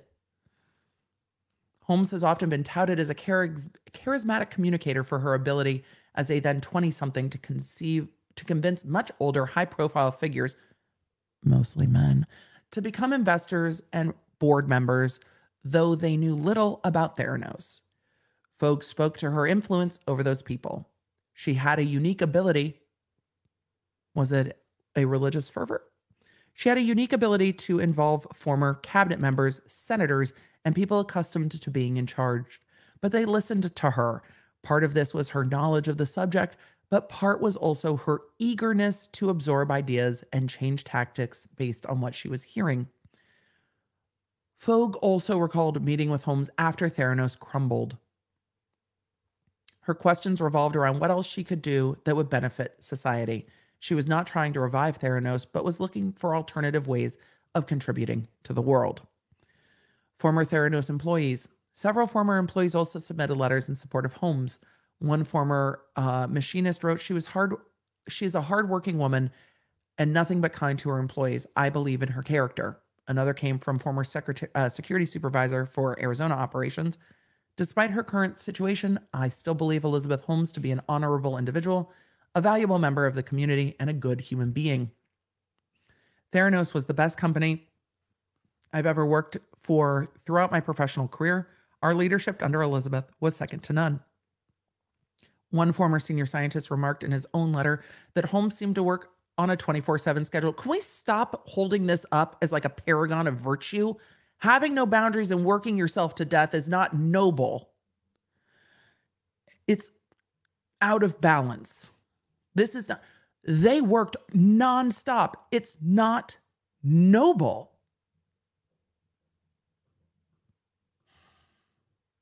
Holmes seemed to work on a 24/7 schedule, but that her inexperience couldn't be overcome. This person wrote, her first real job was a startup CEO. She didn't work in high school? Oh, right. She didn't work in high school. Somebody should have had her work in food service. It's fucking hard. She would have learned about meeting costs. This person wrote, her first real job was a startup CEO. Any of you have your first work experience as a startup CEO? One of my first jobs, I was a lifeguard where they also made the lifeguards clean the bathrooms at the end of the day. Wet, sandy bathrooms have a very specific smell. Her first real job was startup CEO. She had to rely on other managers to oversee the daily operations. Some of the managers were not from the biotech industry. Their understanding of the development process, maybe that was by design. Their understanding of the development process and timeline might not really make too much sense. They often forced deadlines, and Elizabeth was sold easily all the time and overly optimistic about the development process. There were so many problems that were overlooked. Whose fault is that if not the CEO? It was a systematic management problem or a systemic management problem due to her inexperience. That is why I was not surprised many years later when I heard that things went wrong with Theranos. I don't know if that's a glowing recommendation. Let's see what the government has to say. I love you guys sharing your first jobs. Please share your first jobs. Please, please. My first job was kitchen prep, then McDonald's, then Home Depot. All were rough for different reasons. I've worked some rough jobs. We'll have to talk about first jobs at some point. None of it was this. There's a difference, I think. And I'm blessed to also be in this category. I knew that if things went horribly wrong, there would be some help from my parents. Many do not have any safety net at all. The job has to work because they have to support themselves. If she had not succeeded at Theranos, she would have had somewhere to land and try again. So I love seeing all your first jobs. Let's go see what the government has to say about Elizabeth Holmes and their sentencing memo. We're going to run a little bit late. I'm just going to check my calendar. I have an interview this afternoon for next week's podcast but I got a little bit of time. So I've got a little bit of time. I love, how many of you worked at Subway? God, I fucking love Subway. I love Subway. My kids were not, my oldest was a fan of Subway. My youngest was not a fan of Subway until The Odd Ones Out. He found James's videos in The Odd Ones Out, and James's video about Kim working at Subway were so compelling that my youngest was like, I want to go to Subway. And it just made my life so easy. There was a homicide trial. I ate Subway every single day for lunch. And at the end of the trial, the head counsel on the case, I dealt with all the tech stuff, shockingly. The head counsel on the case gave me a Subway gift card. And she's like, you seem to like Subway. I'm like, it doesn't hurt my stomach. It doesn't make me fall asleep. I know exactly what I'm getting, and I just need to eat lunch quickly. Subway checks all of the fucking boxes. This is what I'm eating every single day for lunch. And it was just too funny. She's like, girl, you really do eat a lot of Subway. I'm like, I don't have time to make lunch. Subway, also the Subway was right next to Starbucks. So I went and got us breakfast at Starbucks, got Subway, got in my car, and drove us to court. It worked well. There was no groceries at my house at the time. I was in trial. All right, we're gonna go to the government's memo first. It's 46 pages. We're gonna jump around like House of Pain in this. All right. I should swoop. Government sentencing memorandum. Elizabeth Holmes. United States sentencing memorandum. Let's see. Table of authorities, introduction, facts. The offense conduct, or the offensive conduct, depending on how you want to say it. The offense conduct, the investor fraud, the impact on patients, the cover-up, procedural history, sentencing guidelines and calculation, lost more than $550 million. Offense involving 10 or more victims. These are aggregating calculations. Offense involving consciousness of reckless risk or death or serious bodily injury. Like, we didn't give a fuck about the patients. Role in the offense, like how far up the chain were you? So these are all factors that go towards the judge sentencing her to more time. Argument, legal standard, government recommendation, nature and circumstances of the crimes, history and characters of Holmes, The need to reflect on the seriousness of the offense, promote respect for law, and provide just punishment for the offense. The need to afford adequate deterrence to criminal conduct. It seems like she's not accepted that this is criminal. It's like business, business, business. Business, business, business. Y'all just don't understand that it's businessy business, business things. Because how could you? I understand that it's just businessy business things and not fraud. The need to protect the public from future crimes by Holmes. The properly calculated sentencing guideline range and pertinent policy statements provided by the Sentencing Commission. The need to avoid unwarranted disparities. The need to provide restitution to any victim. And then the restitution and fine, and then the conclusion. So we're going to go through the facts and stuff, and then what they're recommending, which is a lot. Over the course of many years, Elizabeth Holmes defrauded dozens of investors and hundreds of millions of dollars. Time and time again, she chose deceit over candor. It's a great sentence. Go AUSAs. We appreciate. That's a great. It really puts a point on it, doesn't it? She forged her own endorsements. That's facts. The lying didn't just go to all of it. She did forge documents. That was presented at trial. She preyed on hopes of her investors that a young, dynamic entrepreneur could change healthcare. Because people want healthcare to be better. People want healthcare to be better all the way around. She leveraged the credibility of her illustrious board, and then through her deceit, she attained spectacular fame, adorations, and billions of dollars of wealth. And people conflate wealth and fame with value. When a journalist dared to ask questions about Theranos' actual achievements, she tried to dupe him and then attacked him along with his sources. That's John Carreyrou. If you want to know more about it, it is in his podcast and book, Bad Blood. It's in all of his writing. It took a journalist with tremendous fortitude and integrity to break this story. And I think that's one of my favorite parts of this story, is that it took a journalist doing, journalism work, asking questions, hard questions, finding sources, and being unwavering in the work that they were doing that really toppled this. After so many other journalists just lauded her as the next Steve Jobs. I appreciate that. And we don't see it enough. Truly, we don't see it enough because fear. After her fraud was revealed, she lied, I'm never covered up and concealed. At trial, she blamed her COO and longtime boyfriend, as her family did, her board, her scientists, her business partners, her investors, her marketing firm, her attorneys, the media, everyone, that is, but herself. Snaps for some sassy government writing. She also put patients at risk. As money was drying up, she went to market with an unproven and unreliable medical device. When her lead assay developer quit as Theranos launched, she chillingly told the scientist she has a promise to deliver to the customer. She doesn't have much of a choice but to go ahead with the launch trial transcript. As her lab director kept encountering issues with Theranos' devices and tests, she chose PR and fundraising over patient care. During her fraud scheme, women received wrong tests about their pregnancies.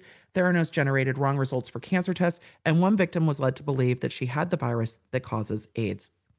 Even after Theranos itself concluded that there was a possible patient impact for every single test run for patients on its quote-unquote Edison device and voided all Edison tests, Holmes minimized its primary regulator's finding of immediate jeopardy to the patients. Immediate jeopardy. And condition level deficiencies as not quote unquote major. Y'all, it's just a little inconvenience. Holmes speaks eloquently about her desire to innovate and improve healthcare.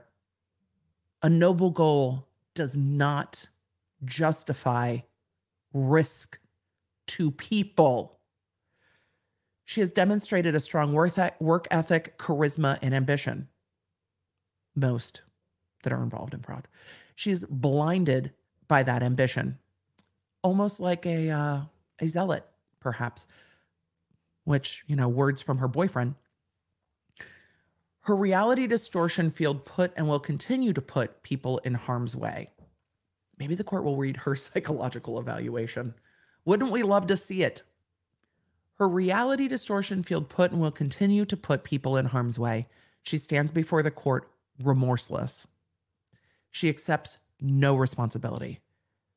Quite the opposite. She insists she is the victim. Alex, I'll take criminals that lack self-awareness for 500 or 800 million. She is not. Holmes was the CEO and chairperson of Theranos. She repeatedly chose lies, hype, and the prospect of billions of dollars over patient safety and fair dealing with investors. Elizabeth Holmes's crimes were not failing. They were lying. Lying in the most serious context where everyone needed her to tell the truth. The sentencing guidelines appropriately recognize that Holmes's crimes were extraordinarily serious, among the most substantial white-collar offenses Silicon Valley or any other district has seen. According to the pre-sentence investigation report, the PSR, they yielded a recommended custodial sentence beyond the statutory maximum. That's rare. Oh. The PSR recommended custodial sentence beyond the statutory maximum. PSRs are normally quite low in particularly in fraud crimes where there's no physical injury. That's rare. That sounds like that's a lot. PSRs run low. PSRs didn't recommend Josh Duggar for more than maximum. Let's remember.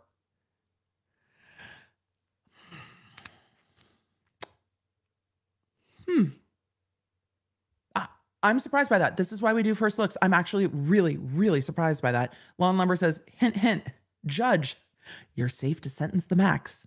Hint, hint, we believe you should sentence the max. That's very interesting. That's very interesting. Ooh. The factors set forth within 18 U.S.C. 3553, notably the nature and circumstances of the offense, the need for the sentence to reflect the seriousness of the offense and promote a respect for the law, the need for both specific deterrence and general deterrence, demand significant custodial sentence. With these factors in mind, the government respectfully recommends a sentence of 180 months in custody. I believe that's about 18 years. The court should also order Holmes to serve a 3-year term of supervised release, parole, pay full restitution to her investors, including Walgreens and Safeway, and pay the required special assessment for each count. That's going to be significant amounts of money because it's hundreds of thousands of dollars for each count. Facts: the offense conduct, the investor fraud, through numerous misrepresentations and half-truths, Holmes sold investors on the fact that Theranos had a customer-ready device proven through its use and validated by several large pharmaceutical companies. That was the forgeries. The Department of Defense, that was a lie, and Walgreens, that analyzed tiny drops of blood taken from the finger to produce better, faster, cheaper, and more accurate laboratory test results. Don't we all wish that that was real? We do. Specifically, Holmes secured dozens of investors in Theranos over several years by falsely claiming that Theranos had manufactured one single proprietary blood analyzer device that could run any blood test that was run by conventional labs, all from a blood sample drawn via a finger stick rather than the traditional draw from a vein, with higher accuracy and less variability than traditional methods. Everyone wants that to be true. Due in part to its more automated process that reduced human error inherent in running tests in a laboratory. To support her bold claims, lies? Holmes repeatedly told potential investors that Theranos' technology had been comprehensively validated by multiple major pharmaceutical companies and was being used in the battlefield by the Department of Defense to treat wounded soldiers. All the military families, you can just all of you get offended all at once. Just I feel the offense. Holmes also asserted that Theranos was a profitable company and had a healthy ongoing relationship with retail pharmacy company Walgreens, through which it provided blood tests to patients beginning in September 2013. Not only did several representatives of investors testified that Holmes made these statements to them in meetings. Holmes also begun providing written materials and binders full of fraud to investors in 2014 and 15 that contained these false statements. Binders full of fraud. In truth, scientists who worked at Theranos testified that Theranos' proprietary device could never complete more than 12 types of blood tests, often with less accuracy, less automation, and more variability than the traditional predicate machines manufactured by third-party companies such as Siemens.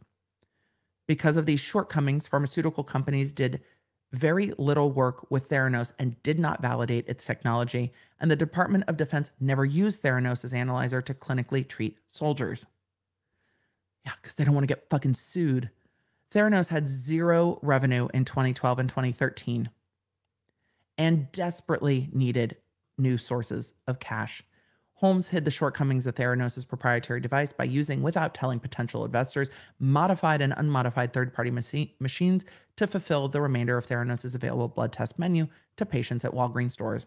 As a result, Theranos' relationship with Walgreens was faltering because the percentage of traditional venous draws was too high. Yes, if you tell them you don't have to do any of that, and then you have to, it's a problem. But none of this information was shared with the investors. As but a few examples of misrepresentation made by Holmes to Theranos investors in April 2010, Holmes emailed executives of Walgreens reports with favorable conclusions about Theranos' technology that were emblazoned with logos of large pharmaceutical companies, Pfizer, GlaxoSmithKline, others, now Merrick, and Holmes described the attached reports as 3 independent due diligence reports on the Theranos system that were from these companies. However, at trial, Holmes admitted that she added the logos of the pharmaceutical companies to reports written by Theranos and enhanced the conclusions. Well, you see, ladies and gentlemen of the jury, I just enhanced the conclusions. It's not lying. I enhanced the conclusions. It's not a lie. Yes, neither is the weight on my driver's license. Totally false. I just enhanced the conclusions. When I played water polo in college, you know what conclusion I enhanced? My height. I am not, in fact, 5'8". The lies. The lies. The lies. I didn't lie. Chat, go right ahead. I didn't lie. I just added 50% to the total. It wasn't forgery. It was enhancement. That doesn't work in science, yes. I just enhanced my height, my wealth. Look, if you want to make it look like it's enhanced, just get a Manscaped. I've got a code. And trim the hedges, and it will look enhanced. And then it's not a lie. She fluffed the conclusions. Can I enhance my bank balance? I enhanced my white hair with dye. She absolutely fluffed the conclusions. She pled the conclusions. 5'8" was enhanced for me. I'm not 5'8". Yes, it was funny because my brother played water polo at UCLA. And it was funny looking at the statistics of the teams and looking at the height and then looking at them in person and being like, look, I don't have a great perception, but I'm pretty sure that you are not in fact 6'7". I'm pretty sure you're somewhere in like the 6'4" range. I think I can tell that difference. Y'all are still very tall. It was funny. Yeah, it's like my driver's license saying I'm 5'5". I love that you guys are using the Pinocchio emoji. She did the NCIS criminal tech magic zoom enhance. Yes, it was like pinch and zoom, pinch and zoom. It totally works. She pledged the conclusions. Yes, she pledged that it would work. She pledged that it would work. Just ask 50 Cent about the enhancement. He'll sue all of us for defamation. 50 Cent has defended the honor of his dick in legal filings. We will not besmirch it in the chat.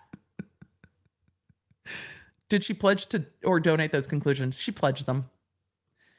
Yes, I think they're asking the court to enhance the sentence. I think that's exactly what's being asked. It's to enhance the sentence. we might need enhanced conclusions mugs.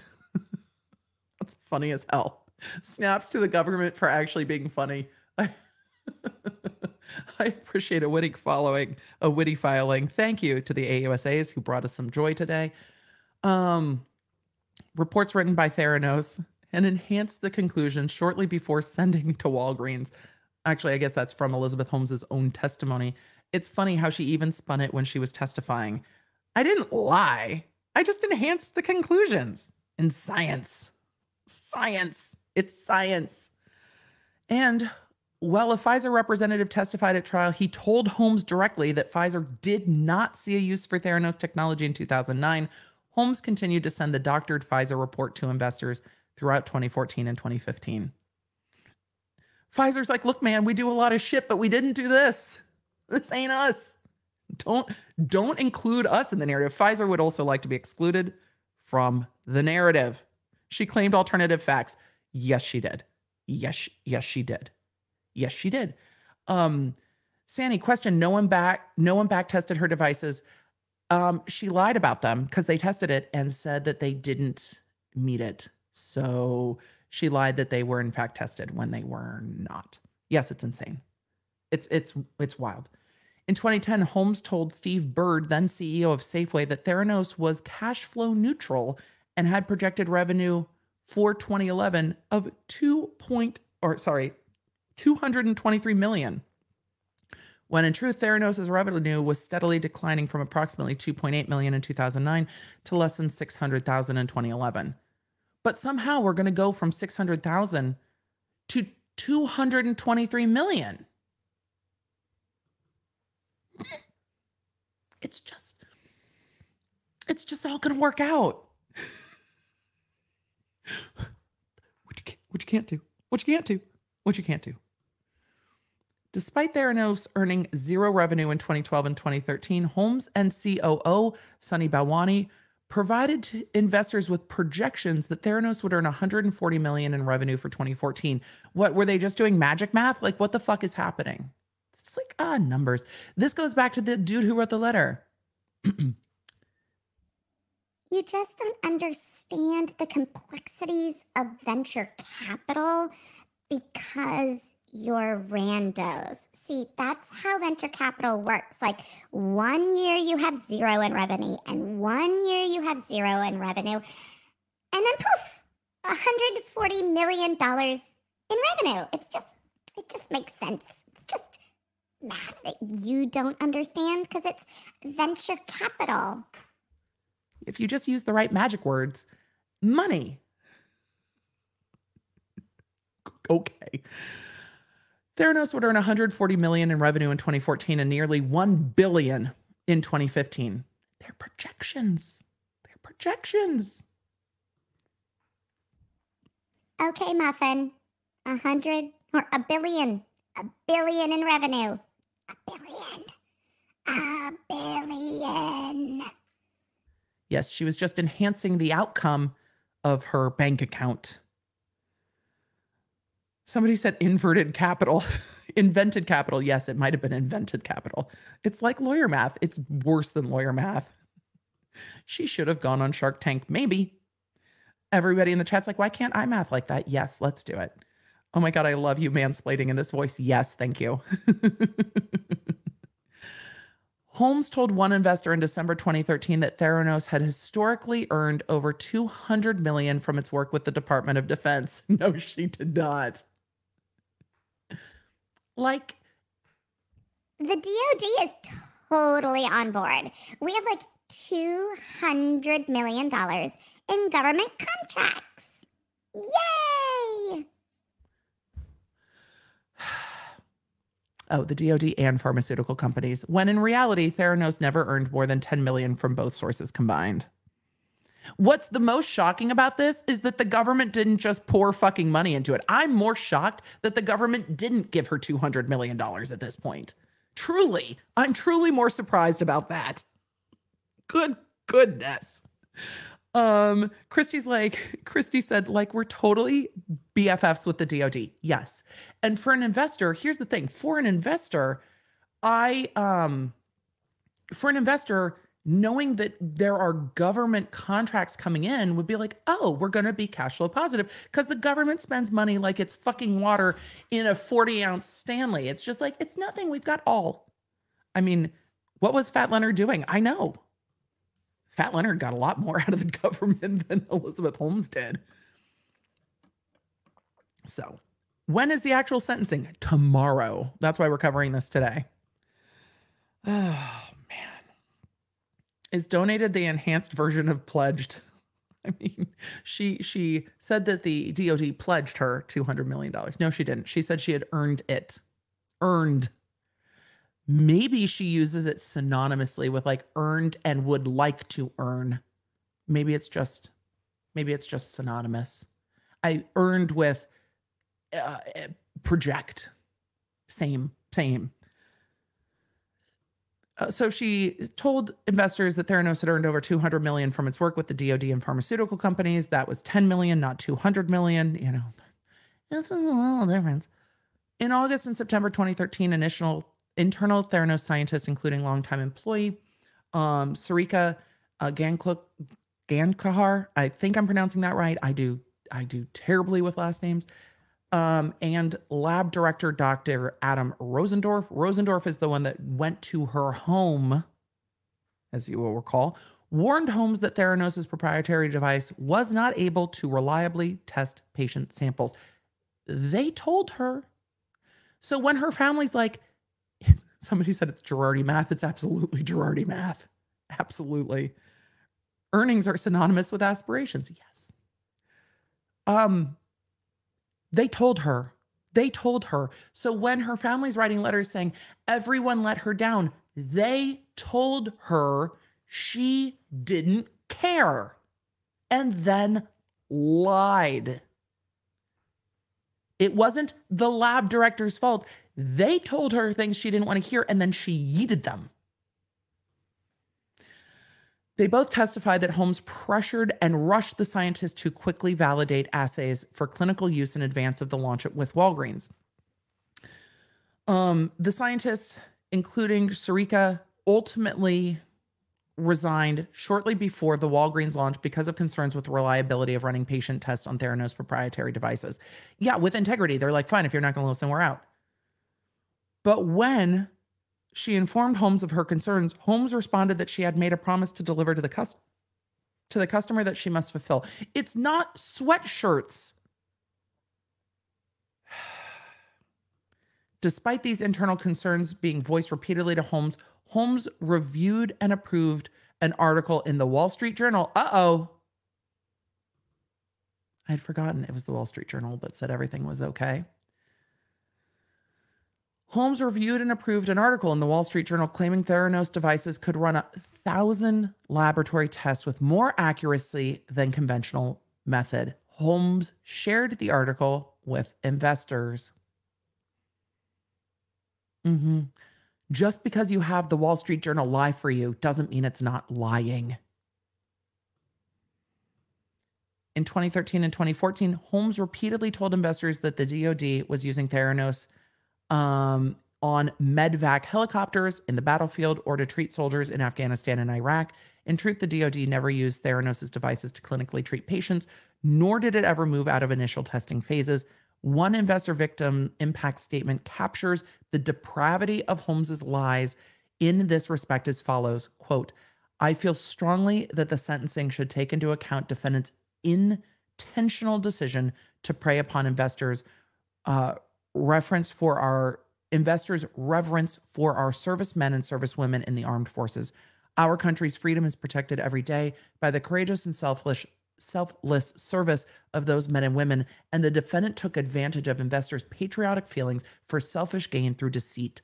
Indeed, Elizabeth Holmes lied to me about saving soldiers' lives through military contracts and Theranos' use of proprietary technology on military helicopters. Simply put, Holmes's actions were loathsome and un-American. And that is the victim impact statement of Craig Hall, dated September 6, 2022. In August 2014, Balwani forwarded Holmes an email from Walgreens executives expressing a desire to reduce venous draws below 10%, whereas they had been hovering around 40% for the year before expanding further. Nevertheless, Holmes presented financial projections at least one investor in October 2014 that projected Theranos would increase from being in a few dozen Walgreens store to being in 900 by 2015. That's just like made up numbers. All right, let's get into the sentencing recommendation. Holmes exploited, after this paragraph, Holmes exploited investors' altruistic motives to dupe investors of all experience levels to invest in Theranos. Holmes fooled investors who were new to the healthcare investment sphere, as well as investors with deep sophistication and experience in healthcare and biotech. Mr. Grossman testified that he sent lengthy due diligence questions to Holmes and Balwani to ensure there was no ambiguity about the limitations of Theranos' proprietary technology, and yet was shocked to learn more than 18 months after his investment that Theranos used third-party commercial machines and not exclusively Theranos proprietary devices, right, because they lied. Former Secretary of State George Shultz invested in Theranos on behalf of his family members, and as his son and daughter-in-law described in their victim impact statement, Holmes succeeded by using my father and others and played him for a fool.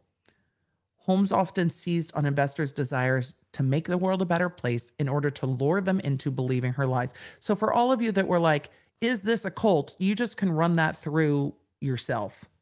Just, if you look at the descriptions, people were pulled in by the fervor and the desire to do something good. For example, Lisa Peterson, a representative of investor RDV Corporation, was moved by Holmes's pitch because she could envision the benefits Holmes promised Theranos could deliver on her husband's health condition. Holmes and Balwani knew this and even sent text messages to each other, such as, quote, "They also care about our mission to do good because they are a religious org." To which Holmes responds, "Good."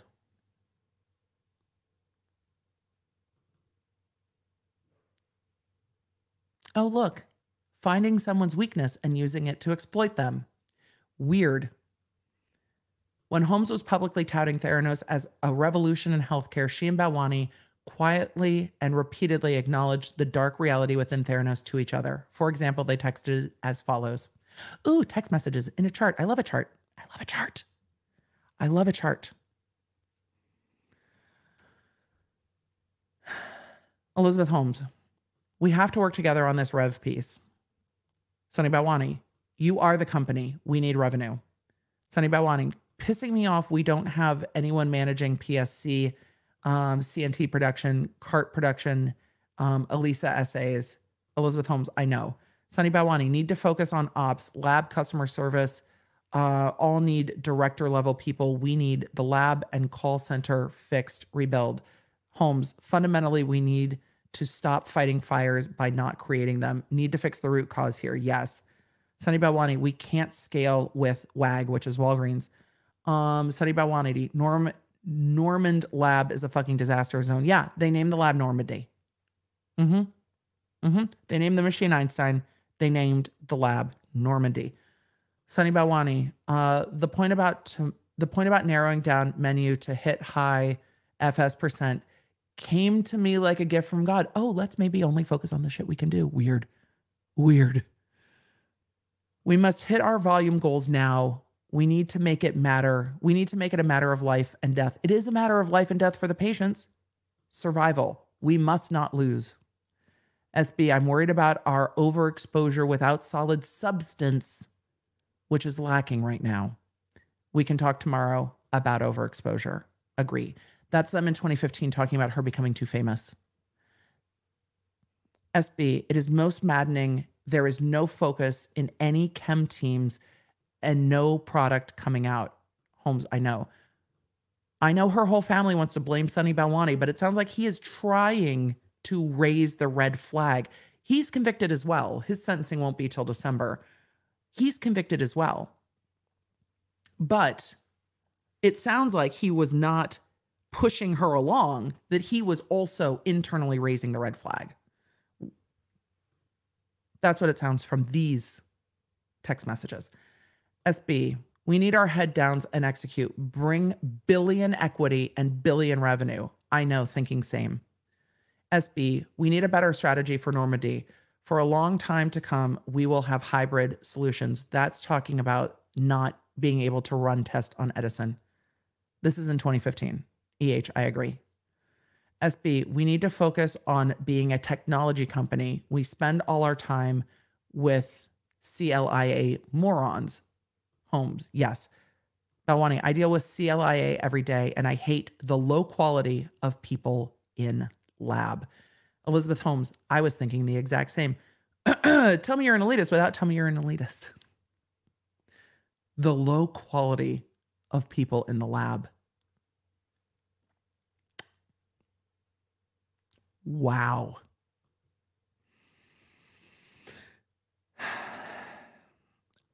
Her response is, I was thinking the exact same. SB, we need to commit to each other and get out of this hell so we can live in paradise. In paradise, we both have. Holmes, I've literally been meditating on the exact same. Whole time I was running, I was thinking that.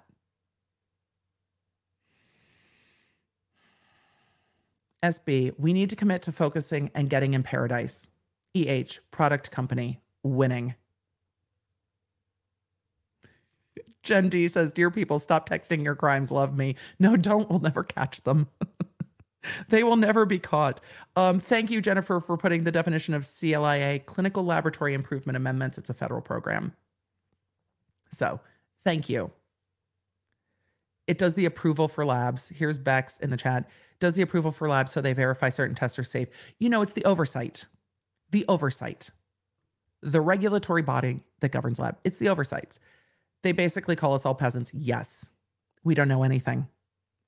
And they don't want to deal with the oversight committees, which is why they didn't want to deal with oversight, because they weren't going to ever make it. They weren't going to be certified. I don't think that's the right word, but certified to be able to do these tests.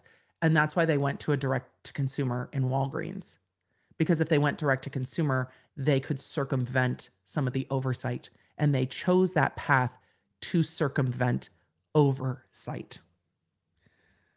Randomizer said CLIA are the people preventing you from frauding, right? Which is why they tried to end route it and did successfully end route it. That's always a red flag. Yup.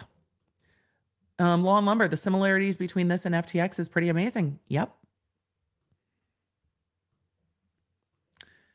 9/22/2015, Balwani. Our validation reports are terrible. Really painful going through this process. What, being bad at what you do? Some issues FDA pointed out. Going bad so far. Pray. Daniel has nothing ready. Praying. Your thoughts and prayers aren't going to get you there.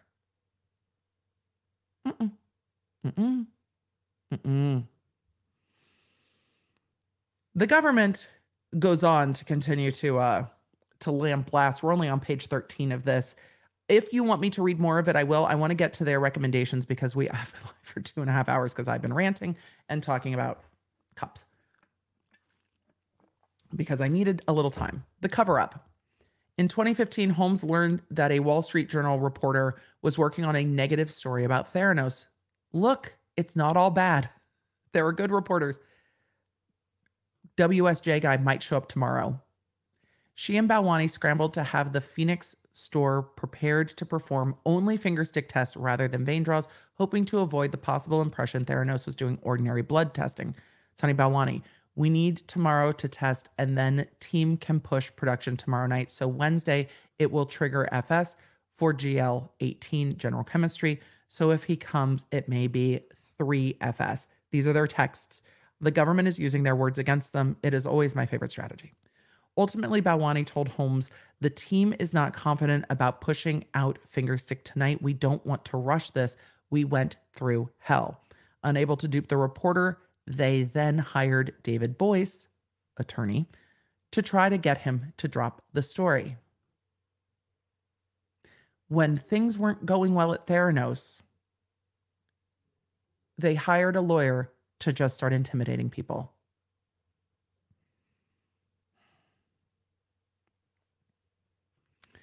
When that failed, Holmes personally appealed to the owner of the Wall Street Journal, who was also a significant investor at Theranos, to quash the story. How very elitist. Can you imagine? I know the owner. Let me just call the owner. They invested in our company. The lawyer intimidation didn't work. The integrity of John Carreyrou cannot be understated. Holmes also attacked those she believed to be the reporter's sources. See the victim impact statements. In June 2015, she had a man sit all day outside of Erica Chung's new workplace to serve a letter from Boyce, Schiller, etc., threatening her with legal action. SB, I'm okay sending a letter to Erica, as in General Counsel, Heather King's email. After the reporter published a negative story, Holmes tried to dismiss Erica Chung as a low-level disgruntled employee. She also had Boyce Schiller lawyers surprise Taylor Schultz and at his grandfather George Schultz's house to have him sign an affidavit identifying himself as a source for the reporter. Elizabeth Holmes, quote, if Tyler thinking about George FYI at the right time. Sunny Bawani, you not calling George back also sends a message that we are about to suit. I assume they mean sue. The incident enraged George Schultz, which he described as one of the worst little things he had seen anyone try to do. And he's in politics.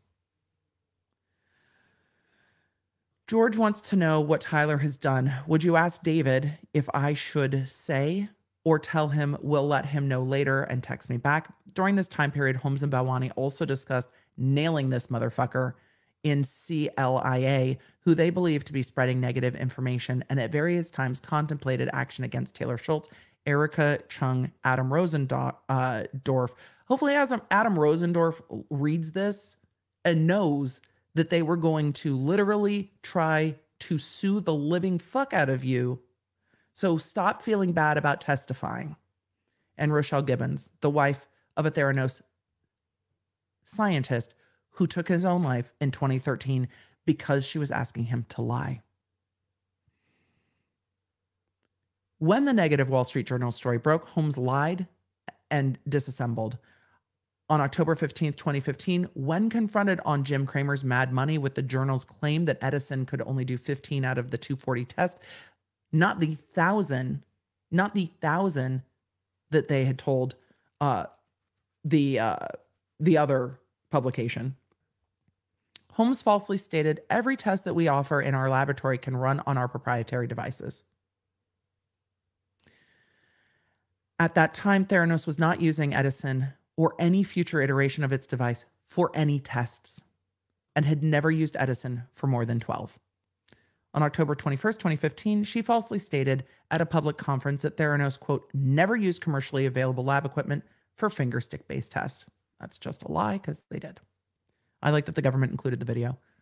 The comment so concerned Bawani that he texted, worried about your all finger sticks on our technology comment.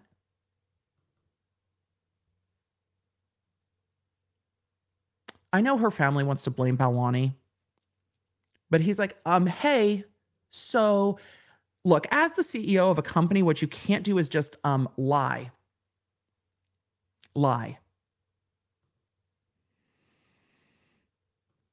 Is that legal? No. That's why we're here. It's not legal. She's like, but I'm doing good. Months later, Holmes continued to withhold information from RDV and other investors, which made it impossible to make informed decision about the status and value of our investment. See the victim impact statement. Holmes's cover-up had lasting and devastating effects. According to one victim impact statement, Holmes intentionally lied to George Schultz about Tyler to discredit him to prevent Schultz from learning the truth, creating a permanent rift within the family. The victim impact statement describing how Holmes took a wrecking ball to the Schultz family and stating the most heartbreaking of all is to hear your son describe that he contemplated taking his life because he felt abandoned, isolated, threatened, and hopeless for doing the right thing. That's the cost it had on the whistleblowers. One did take his own life because of these lies.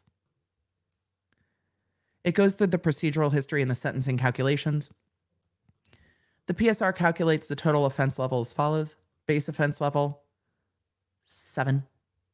Specific offense characteristics, loss of more than 550 million plus 30. Offense involving 10 or more victims plus 2. This is the government math on the side here. Offense involving consciousness or reckless risk of death or serious bodily injury. That's for just saying whatever if the blood test don't work, plus 2. Adjustment for role in the offense, plus 4. Like you're the boss, so plus 4. So 7 plus 30 plus 2 plus 2 plus 4. Total offense level 43. Footnote 1.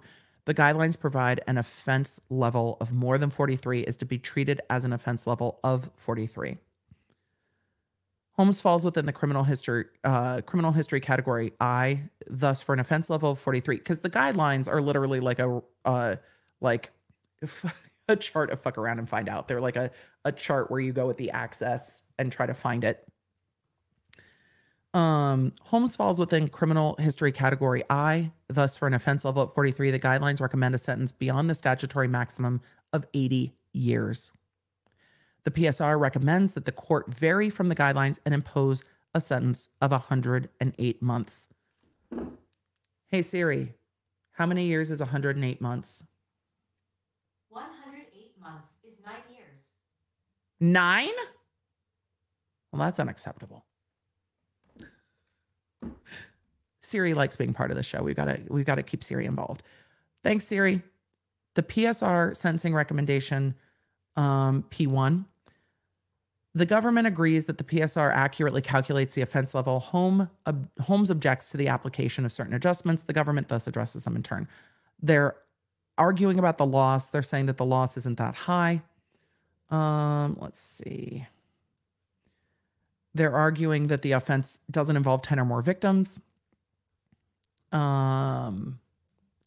That's from Holmes's camp. Let's see. Offense involving consciousness or reckless risk of death or serious bodily injury. Defendant's conduct created a risk of serious harm to patients. I agree. Let's see. Holmes's treatment of Theranos patients is relevant conduct. I agree. Holmes is arguing, well, she didn't do it. She didn't do it. So, it did say 180 before. It did. I think 108 might be a typo. I thought it was 18 years too. Hey Siri. Well, we'll get there. Cancel. We'll come back to you. I found some web results. No, cancel. I can show them if you ask again from No, your iPhone. girl, we're good. We'll come back to you in a minute. We're going to get down to the end where it should be corrected. So let's see. Holmes's actions directed towards Theranos patients are undoubtedly part of the same course or conduct. So they're saying, look, the patients can't be discounted. Holmes's role of the offense was like the tip of the spear. She was the leader. Let's see. The fraud was otherwise extensive.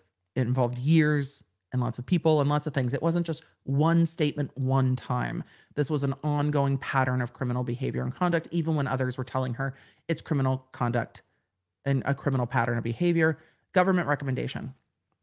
The factors the court should consider in determining the appropriate sentence include the nature of the circumstances of the offense, the need for the sentence to reflect the seriousness of the offense, etc. Holmes's total offense level, 43 in criminal history category I, yield a sentence in Zone D. Zone D sentences shall be satisfied with a custodial sentence, prison.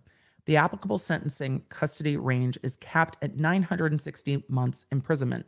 This range assumes a sentence of 240 months imprisonment, the statutory maximum. Hey Siri, how long is 240 months in years? 240 months is 20 years. 20 years. This range assumes a sentence of 20 years. Would be imposed for each of the 4 counts run consecutively. So they're asking for the assumption of 240 months. Each of the 4 counts running consecutively, one after the other. Considering the extensiveness of Holmes's fraud, the sentencing factors support a sentence of 180 months imprisonment, as it would reflect the seriousness of the offense, promote respect for the law, provide for just punishment and offenses, and deter Holmes and others. Hey Siri, how long is 180 months in years? 180 months is 15 years. 15. Okay, there we go. So they're saying the applicable custodial range is capped at 80 years, but they're asking for 15 years. She is asking for 18 months. let's get to the restitution. So the government's asking for 15 years and restitution. They go through all the different sentencing factors. I'm interested to see what the judge says. During her trial testimony, the following exchange occurred during her cross-examination. Question. Okay. And holding a patent does not necessarily mean the invention described in the patent works, correct? Answer. Yes. For example, you don't have an ingestible pill that enables you to measure lipids in the blood, correct? Not yet. Approaching sentencing, this course cannot be confident that Holmes has been deterred from future fraud. Therefore, the court must deter future criminal fraud, especially in the healthcare space, by Holmes through a significant custodial sentence. Let's see. Furthermore, a review of certain specific sentences imposed in similar cases demonstrate the wide range of custodial sentences imposed in large dollar fraud cases. While each case is different, there is a precedent for courts to impose significant custody sentences in white-collar crimes. Charles W. McKeeson, approximate loss amount $8.6 billion, 120 months of custody, no cooperation.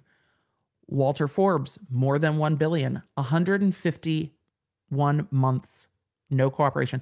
So when you're looking at why people commit crimes, this is part of it. Look at these sentences. These sentences are wild and low. I was reading and my mods alerted me to a super chat in a very generous amount. Thank you so much, Mr. Okerman. That is incredibly and tremendously generous. Thank you. Thank you.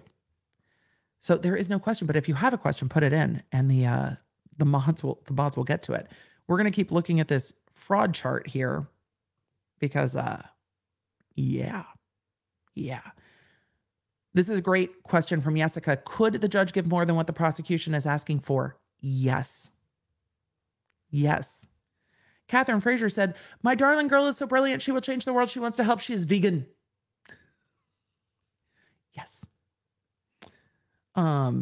It's okay, Judy. We appreciate you. Look, liking and subscribing is super helpful. 18 months needs an enhancement. It does. How much is her house worth? It won't matter because it is not in her name. She is living with her partner. She probably has nothing in her name. But if you're looking at why do people do shit like this, it's because the punishment is so low in comparison. More than $1 billion from Walter A. Forbes, 151 months. More than 100 million, 204 months. More than 100 million, 144 months. Bernard Ebers, more than $1 billion, 300 months. Sanjay Kumar, more than 400 million, 144 months. Jeffrey Skilling, more than 80 million, 168 months. Samuel Cohen, 31 million, 264 months. Ibrahim, United Commercial Bank Chief Credit Officer, 677 million, 97 months. Then the others, 45 million, 140 months, 45 million, 130 months, 47 million, 100 months. So then they go through the Victims Restitution Acts. The court should order Holmes to pay restitution as described below. Let's see what they say. Based on the PSR, it appears that Holmes has modest assets outweighed by $450,000 loans in loans for SEC settlement and a liability for legal fees in excess of $30 million. Liability for legal fees in excess of $30 million.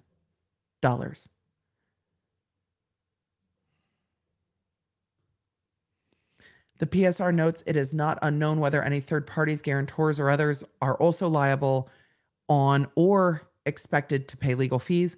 The PSR also notes that Holmes's family appears to have substantial assets and that Holmes is managing her affairs to avoid subjecting their assets to any judgment in this case.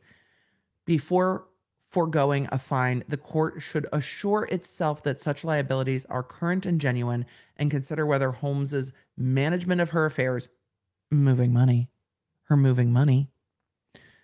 reflects a genuine desire to make her investors whole. For these reasons, the government recommends the court sentence the defendant to 180 months in custody and order her to pay $803 million in restitution and a $400 special assessment. So, with that, the loss to Walgreens, Safeway, and George Schultz is over $800 million. They're asking for 15 years. And we will see. The defense, we're going to go to real quick, and then I'm going to have to bounce off. I was hoping for more time for questions today, and I'm like, shit, we might not have more time for questions today. But I got a little bit of time. Look, we leave a buffer so we can eat, and then we end up not using our buffer and then not eating. But it's okay. I have snacks. I have snacks on my desk.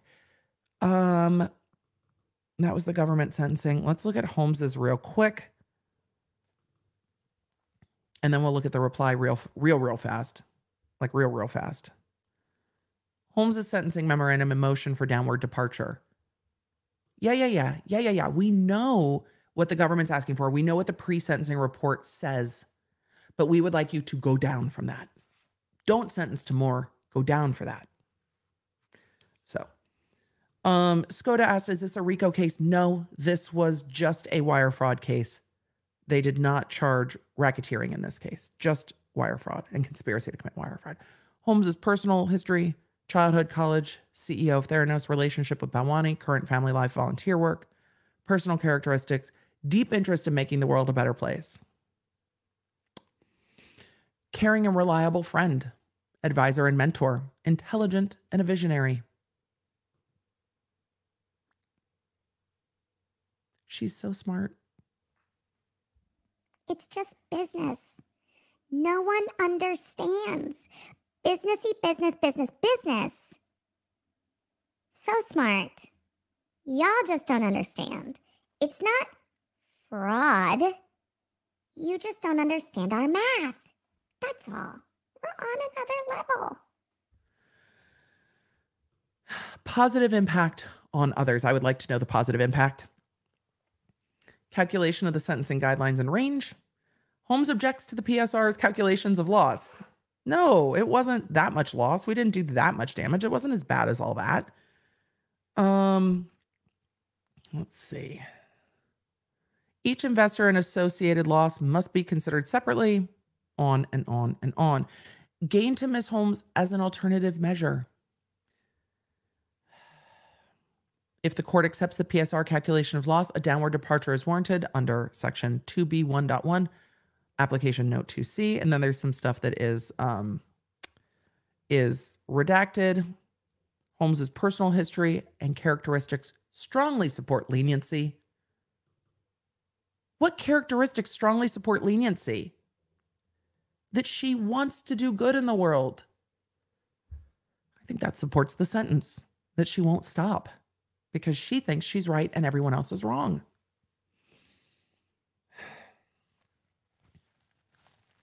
She had every opportunity to do this legally. Every opportunity of money, advantage, education, every opportunity to do this right. And she did not. I don't think saying that she had every opportunity and intends well should be used to downward depart.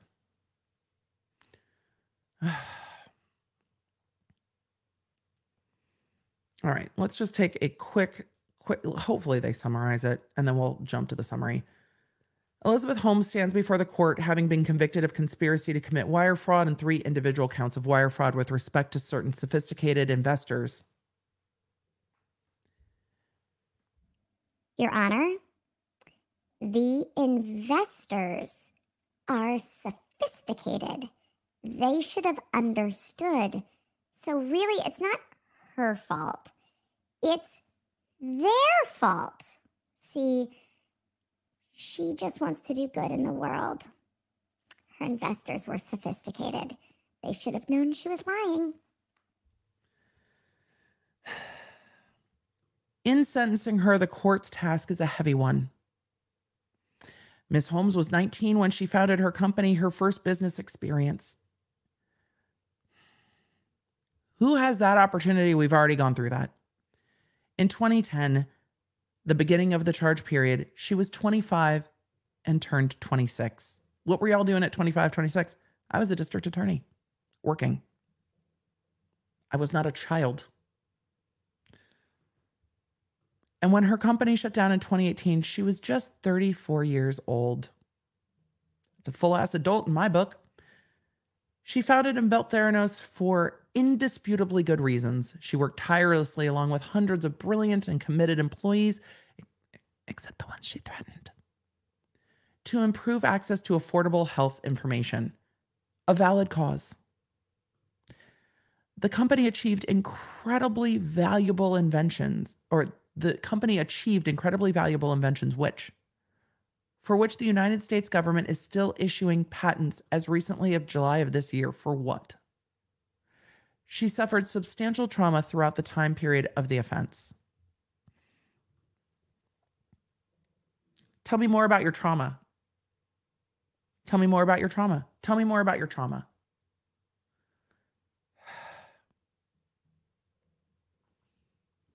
I'm not going to bore you all talking about my trauma. I'm not going to ask you all to disclose your trauma. Tell me more about your trauma. You have not had it harder than everyone else that excuses your crimes. Take your green smoothie and fuck right off with all of that. When criticisms arose, she committed fully to identifying, acknowledging, and fixing the errors. That's exactly what those texts sounded like to me. She never cashed out. She went down with the ship when her company failed. It's noble, Your Honor. She went down with the ship. Noble. And regardless of the sentence the court imposes for the rest of her life, she and her family will be punished. As her partner knows all too well, there is no avoiding the scorn that accompanies Elizabeth Holmes. Among the countless people in our society who do not know Elizabeth Holmes, yet think they know about her case from the unusually intense media coverage of it, Miss Holmes, you have a support group like you, Daryl Brooks, Amber Heard. Start a support group for how mean the internet's been to you. Miss Holmes has become a character and has been mocked and vilified. I wonder if Amber Heard thinks that Elizabeth Holmes has been mocked and vilified. I would love to know their thoughts on one another. That would be fascinating. The court has the opportunity and obligation here to look beyond that caricature, as it has throughout this case, and examine Miss Holmes as a human being. Everyone who comes before the criminal justice system should absolutely be treated as an individual. Yeah, and Jussie Smollett, absolutely. Absolutely. Everyone who gets pulled before the court by the government should be treated as a human being. That I agree with. I mean, she did lose her stocks, people. It's very difficult. It's very difficult. More than 130 individuals who actually know Miss Holmes have written to the court to help in that process. Among them are friends, families, enablers. I'm sorry, it doesn't say that. My bad. Theranos investors, Theranos board members, and former employees who served in a variety of roles at Theranos, all of whom submit these letters despite the risk that they will be criticized for their support. I think that's fair. They might be. They might be criticized for their support of her. I think that's fair. They might be. These are people who know Miss Holmes and her character. Yes, her partner called her a zealot. Let's just reflect on that for a moment. These are the people who know Miss Holmes, her character, remorse, and capacity to do good. The real Elizabeth Holmes is a compassionate friend who is there for people around her to support, comfort, cheer on, problem solve, and connect. That's so different than what her family said. Her family said that she was distant and that with Bawani, she had distanced herself from all of them. And her brother said in his letter that they barely shared a handful of meals together in 5 years. But tell me more about how she's a compassionate friend that's there for the people around her. The real Elizabeth Holmes is a friend who writes letters that I still keep and read again anytime I need to be reminded of my purpose and inner strength. The real Elizabeth Holmes is a devoted mother who turns ordinary moments into magical experiences of unbound love and wonder for her son.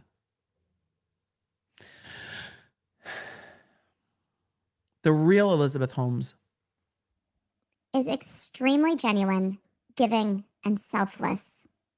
Unlike anyone else I've met in Silicon Valley, the real Elizabeth Holmes was an approachable, attentive, and supportive, employee-focused CEO. Don't tell them about the fraud. The real Elizabeth Holmes faced the challenges at Theranos from 2016 to 2018 with steadfast ethical principles. Y'all know she forged documents, right? Like forged documents to investors, right? Right? Sorry. It was the steadfast ethical principles for me. Steadfast ethical principles, complete dedication to what was best for Theranos, and admirable courage. The real Elizabeth Holmes is driven by single and simple purpose. She wants to make the world a better place than it would have been without her. And she is going to drag you along with her on her vision quest while lying to investors, the federal government, and saying, fuck off, regulators. Who needs you peons? You're so annoying with your rules. You don't see the vision. Sorry, that was a bit much. That was a bit much. I apologize. That was a bit over the top. That was a bit over the top. The real Elizabeth Holmes has within her a sincere desire to help others. It might be called a religious fervor, to be of meaningful service and possess the capacity to redeem herself. Y'all, she's going to be like running an MLM in prison. I tell you what, she is going to be running an MLM in prison. She is going to be like, ladies, the green juice, we're going to do yoga. You're going to like it. You're going to better yourselves. I can see it. The real Elizabeth Holmes is driven by a single, simple purpose. She wants to make the world a better place than it would have been without her. The victim's families just barfed in their mouth a little bit. The real Elizabeth Holmes has within her a sincere desire to help others, to be of meaningful service, and possess the capacity to redeem herself. And everyone deserves that chance. However, I think with this, there needs to be some caution.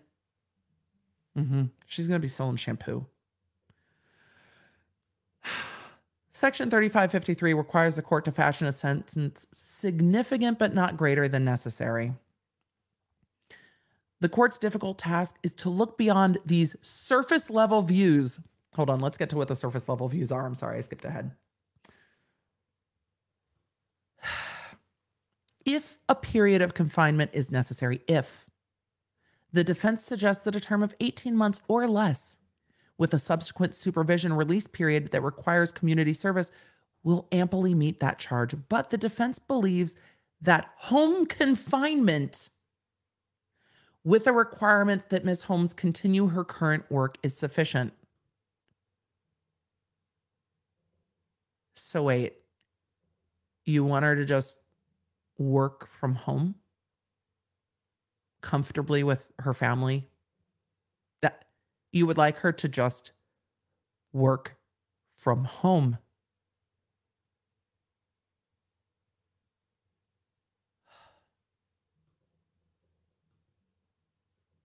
We acknowledge that this may seem a tall order given the public perception of this case.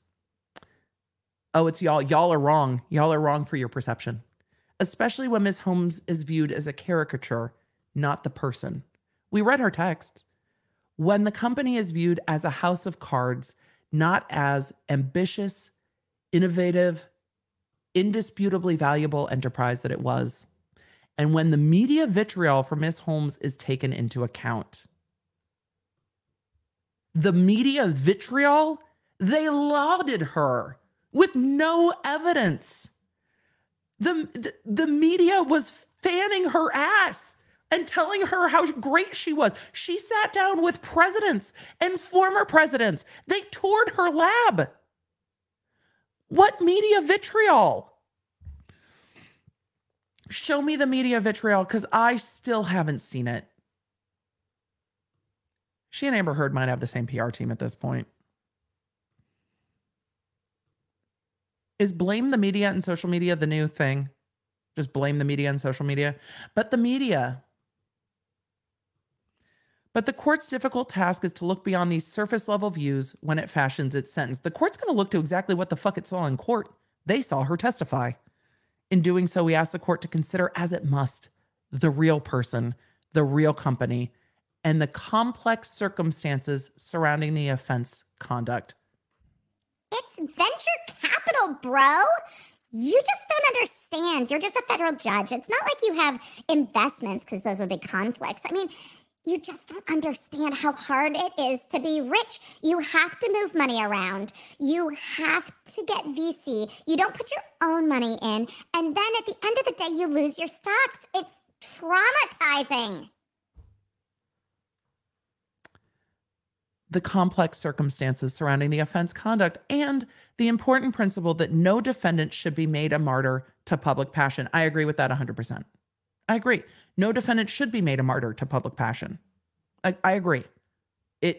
But I don't think the government is outlandishly asking for too much.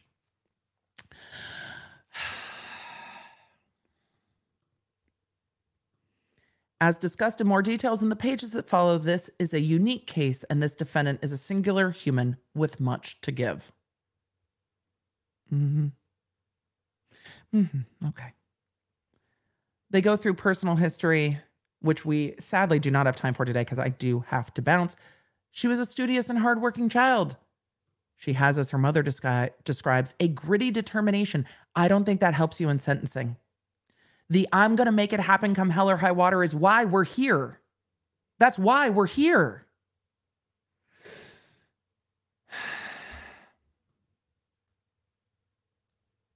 That's why we're here. As a teenager, she poured that curiosity into schoolwork and extracurriculars, such as spending part of her Saturdays taking Chinese lessons from the time she was a preteen. Y'all, she learned another language. For everyone who's not in the United States, I know that you might see this as a normal part of your life and not a feat to be lauded in a sentencing memo. But apparently American deigning to learn another language is worthy of applause and a lighter sentence. Y'all are like, this is 82 pages. It is. We're not going through all of it. So, Ms. Holmes began attending college at Stanford University in fall of 2002. Consistent with her lifelong interest in science, Holmes focused on chemical engineering with an eye towards combining several engineering disciplines. She brought to those difficult classes her deep work ethic and sound moral compass. As her college friend Lauren Statt describes, Miss Holmes insisted that there was no need to rely on study groups who had inherited the answers to problem sets, quote, those relics of dubious morality. And so with her leadership, we proceeded to learn the right way, the hard way. Wait, is there just a cheating ring at Stanford that you just pass on the problem sets? Because I feel like once you reach a certain level in our society, people just hand you the answers to things. I mean, is that not the way that works? Just, okay. Tell me more about Stanford. I'm curious. Ms. Holmes started auditing graduate level courses and working in the laboratory of Professor Channing Robertson, where she was part of a team developing microfluidic sensors. Maybe she should have stayed there for a while. Ms. Holmes also enjoyed the social aspects of college life, including the friends she made there. Her mother describes that in her regular calls, she was full of joy and enthusiasm about life, as you should be when you're getting to do what you love, study, and not worry about anything else. You get to just be surrounded by people that are studying the same thing you're studying. Oh, shoot, I have to go. Thank you, Miguelina, for reminding me. This is talking about our time at Theranos. I'm going to zoom till we get to their recommendation. I mean, we've already seen they're calling for 18 months and working at home. And then we will go through this more. But the judge sentence here, let me just wrap this. Let me go to the, are all the letters attached to this? If all the letters are attached to this, I will just make this available. I'm zooming too fast. Let me just jump to the end and see if all the letters are attached, if y'all want to read them. Because I know they should. Nope. I'll find the letters and I'll attach it, and then I'll share that on Twitter, and I'll share a link on Instagram as well, and share some of these out if you guys want to read them. I'm sorry I didn't get to finish them. They are substantial in length. Suffice it to say, the government is asking for 15 years and $800 million, and the defense is asking that she gets to work from home. I think that she will get prison. I do not think she will get, I do not think she will get 15 years. I think it will be lower than that. I think that it will be, I think it will be above 18 months in custody. I think that that's low for the amount of this, but it's going to depend on how, I think how offended the judge is by all of this, and how the judge perceived her when she testified. She testified for days and days and days. And so the judge will get some perception of Holmes's characteristics, and whether or not she's learned, whether or not she is remorseful, or whether she's like, this was all a big whoopsie doodle. It's not really fraud. Y'all just don't understand me. And the people around me lied. It's not my fault. Because that is going to factor into her being sentenced more. Jacqueline B asked, are you going to be there tomorrow for the sentencing? No, I will not be in California tomorrow for the sentencing. I'm going to have to rely on reports, and I will tell you guys who I am following around for reports tomorrow, and I will let you know in the afternoon when we hear. So this is a massive fraud. I don't think it got a ton of media attention. I have not seen vitriol on the media about Elizabeth Holmes. I've not seen a ton of people talking about it. My coverage of Elizabeth Holmes does not get nearly as much pickup as it does when I cover other topics. I have not seen the level of vitriol towards her at all. People still dressed up like her for Halloween. People dressed up, the fangirl dressed up to her as her at the beginning of court. We have seen some of the media saying that it's unfair, that this is misogyny. That seems like a media go-to at the moment, that she's not being treated the same as a man would be. We'll see what the sentence is between her and Balwani. But I think if the judge wants to prove that misogyny is not alive and well, she should be treated the same as male CEOs in her position. And she should not be sentenced lighter because she is a female. I don't think we should assume that she was less in control of this company because she is a female. I think that would be the misogyny in this case, is assuming that Sunny Balwani was in charge of her because he is a man and she is a woman. And I think the judge doesn't need to say that, but I think she should be treated on par with other CEOs that oversaw massive and detrimental frauds. I think that is fair. So we will see what the judge decides to do tomorrow. I will keep you posted on social media. To all of you who super chatted, I appreciate the support. I do. I am sorry that I did not get to all of them. I always try. I know the mods always let you know that we might not, but I do see them, and I do go through. If I don't get to read them all, I do go through and read them after the streams, because I do appreciate you supporting me and the channel. So thank you for that.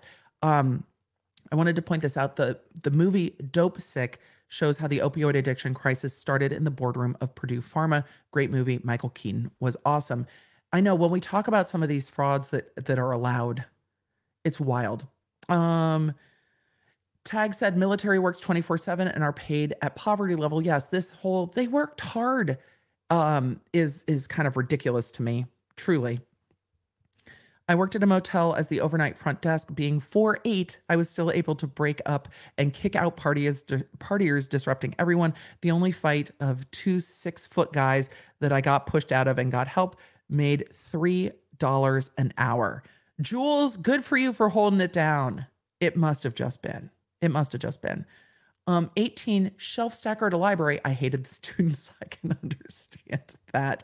My first job was McDonald's, dating myself during the during the Hillside Strangler, no cell phones. Very scary, plus very hard job. Had to call when I left.